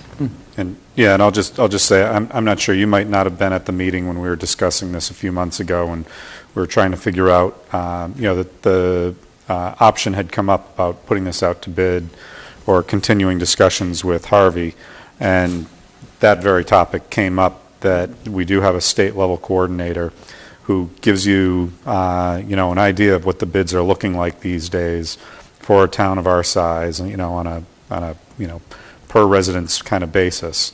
And Mr. Kamala was telling us that the numbers looked like they were tracking right in line with that, and that's why we felt comfortable with continuing with Harvey and continuing the relationship we've had. At that time, we also told Mr. Kamala, as he was continuing the conversations, if they started to veer away from what those comfortable numbers were, then we needed to revisit it. So. Okay. Does that make you feel any better? No, not especially. I'm kind of thick-headed when it comes to that, but I'll go with whatever the board says. Okay. Anybody else on the board thinking about a full rebid process? Okay, so we're going to table that for now, if that's all right. That's fine. If we go down a path and that path starts to look a little crazy, then we can talk. Okay. Okay. Thank you for bringing it up. Okay, so that aside for the moment, moving forward, we're going to have we're going to have a public hearing on the 21st. We're going to have the trash cans on display can we have these for a while now? We've got them here. We have these trash cans here for display. We should just line them up right here for the next couple of weeks. We can have that whole discussion and presentation that you had. I think we should allow an hour for this, frankly. A 20-minute discussion and 40 minutes for public input. I think it warrants that kind of time. And then you guys can watch that upon your return. And then we'll try to get to some kind of resolution. in our July meeting. So that would require that our relationship with Harvey continue as is until we get to some kind of discussion or decision. What's the date of the July meeting so that we can make sure that Mr. Catino is available? 12th. Yeah. July 12th. Okay. Everybody good with that general process and timeline? Mr. Westling, did you want to share anything with us? I'm sorry, Mr. Kamal. Yes. If the chair agrees, we would like to share with the board what we have heard so far from the community in terms of the feedback, as well as some of the conversations that we have had with E.L. Harvey and the likely adjustments to some of the concepts that we've touched on in the past. Okay, so you want to do that here for a few minutes? Yes, we can do that very quickly. We're going to close tonight at 10 o'clock, regardless, because we're going to run a little behind here, but we're going to close at 10 o'clock either way. So, Mr. Westling, if you want to take like 7 minutes and walk us through what you know so far, that would be great. Thank you, Mr. Chairman, and I will focus on the comments that we've heard from the community. If you have other questions or comments, please let me know. When we did the presentation with the larger buckets, carts, 96-gallon for recyclables and the 64-gallon for trash, we had several comments from people that thought that that was either too large or would be too heavy to move. So we spoke with E.L. Harvey, and E.L. Harvey has the option of the smaller 36-gallon. So for those folks that can't perhaps move them to the curb, or they've got a long distance to move them, we have options, and E.L. Harvey is willing to work with us on those options. We also heard from some folks that didn't want to use the carts for any number of reasons. Either they keep the trash in their basement and they couldn't carry the carts in and out, they don't have room to store the carts, those type of things. And we spoke with E.L. Harvey, and E.L. Harvey is willing to roll out the program, and those folks that want to opt out of it can opt out of it for whatever their personal reasons are. They can opt out of it. E.L. Harvey will make accommodations to collect their trash and recyclables from the 32-gallon barrels that they may be using today, or other barrels. So, in summary, what we heard from the community is what are the opportunities for flexibility in this program? There will be flexibility in terms of cut size. There will also be flexibility in terms of participation. What we have discussed so far with E.L. Harvey is that in terms of recycling, we would like to propose for the board's consideration rolling out the program townwide. Similarly, with the trash, we are suggesting rolling out the program townwide, however, with the ability for the residents to opt out. And those that would opt out would basically opt back to what they have today. Correct. That's correct. That's so, from the length of the contract, it's not like a one-year trial where they opt out for a year, and then in a year or two, the Harveys or whoever will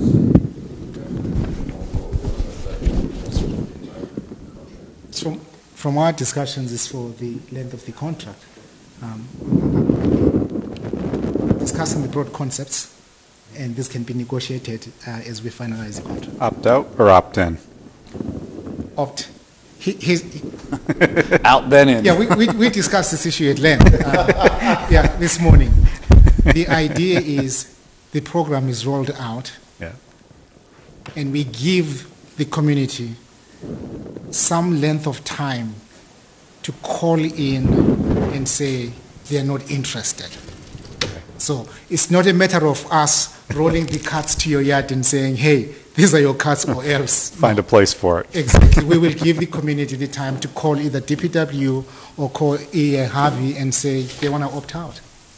And through the chair, that primarily comes from the flexibility comes from the fact that the trucks aren't going to change on the streets, It's the way that the trash is collected. There's an arm that comes out, it's going to grab the trash, it's going to dump it. So that makes it much more efficient for them. The trucks are on the street for less time. They have less slip and fall from the drivers getting out of the trucks. They have less back problems from the drivers lifting the heavy barrels.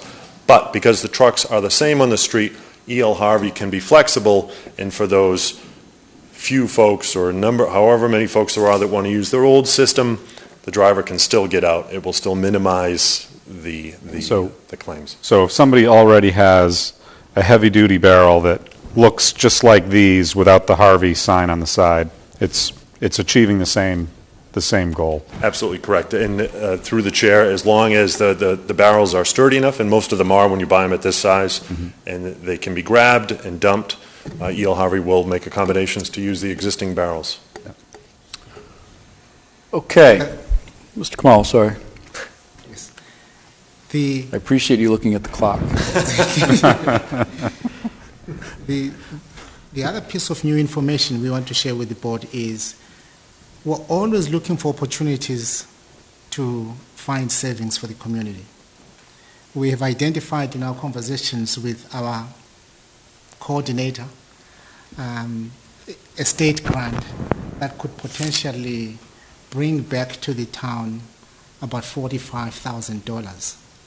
There is a grant program where, strictly with recycling, the state can pay back to the community through a grant at $10 for each barrel.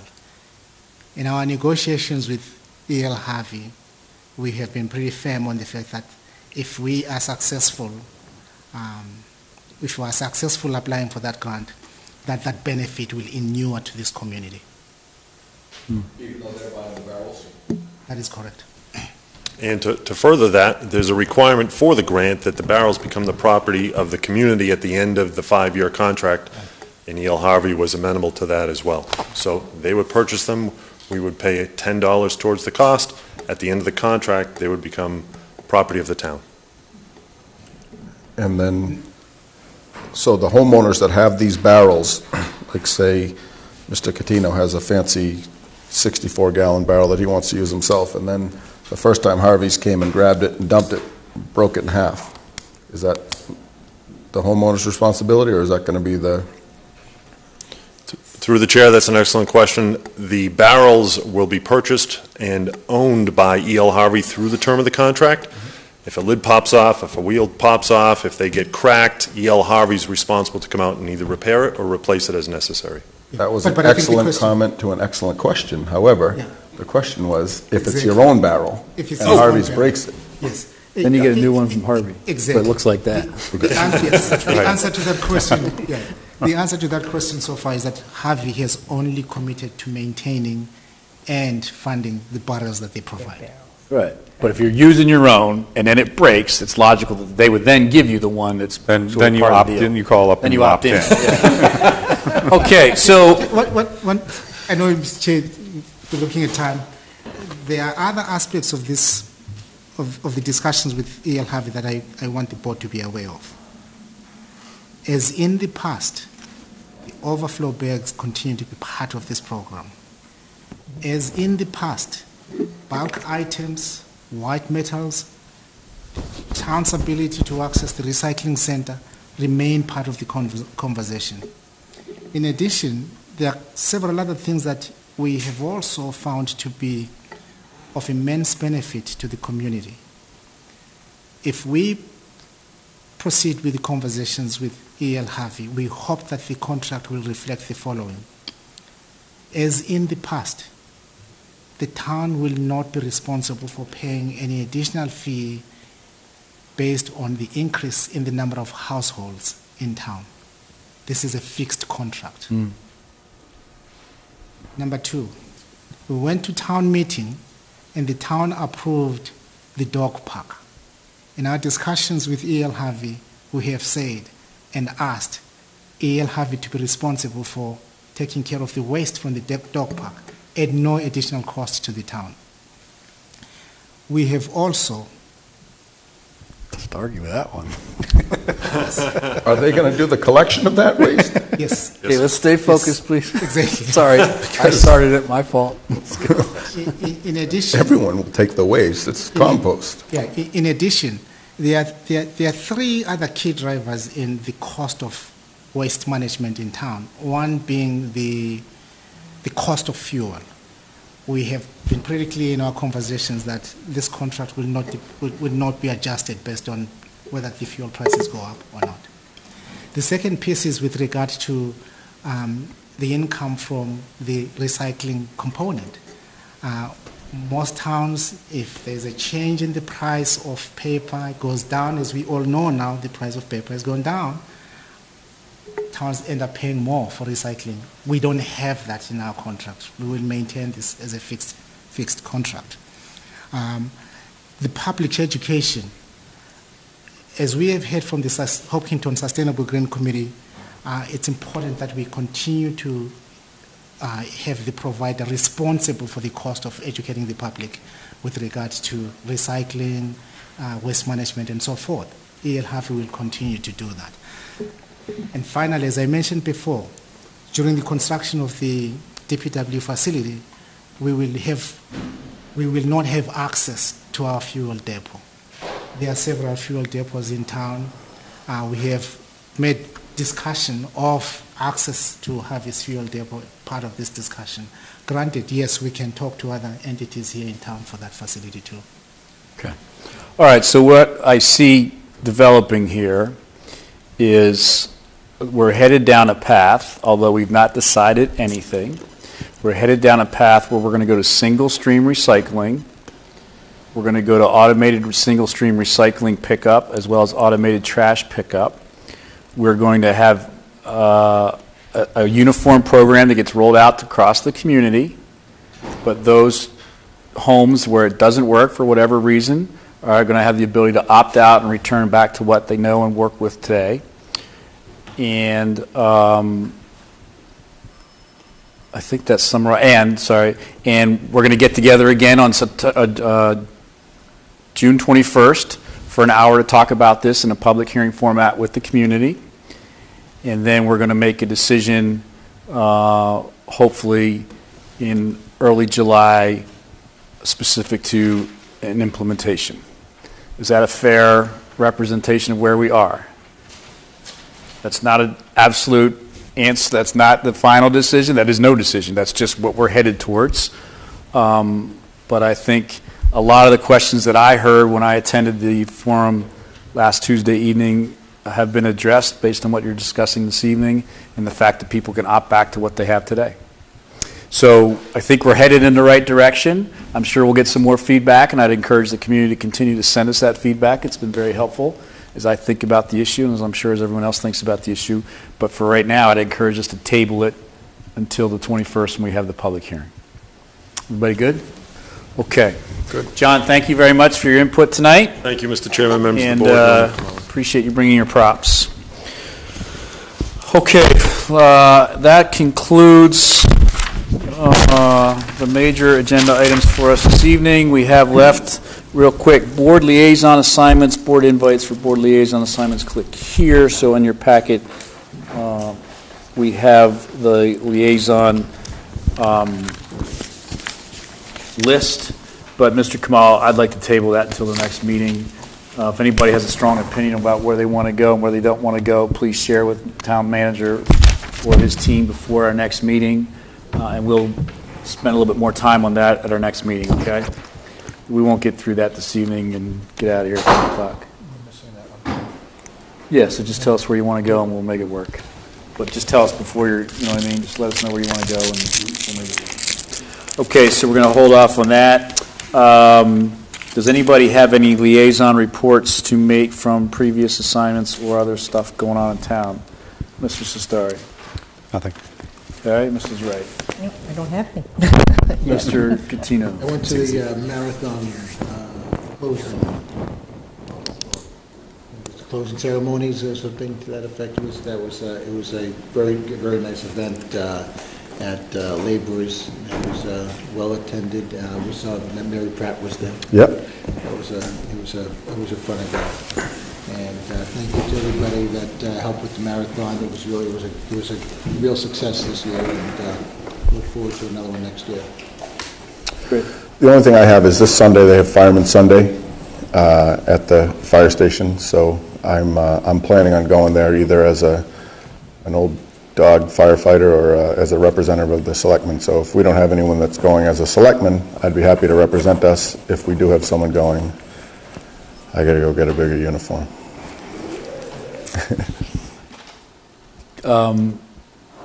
Great, if you can go, that would be great. Okay.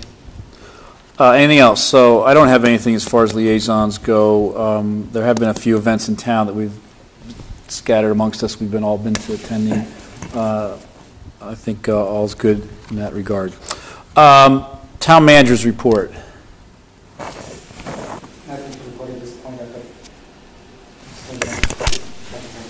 We're moving this ahead, so that's going to keep you busy. Trash is going to keep you busy for a while. Okay, so you're good? Okay, future board agenda items. Mr. Sestari. Nothing at this time. Okay.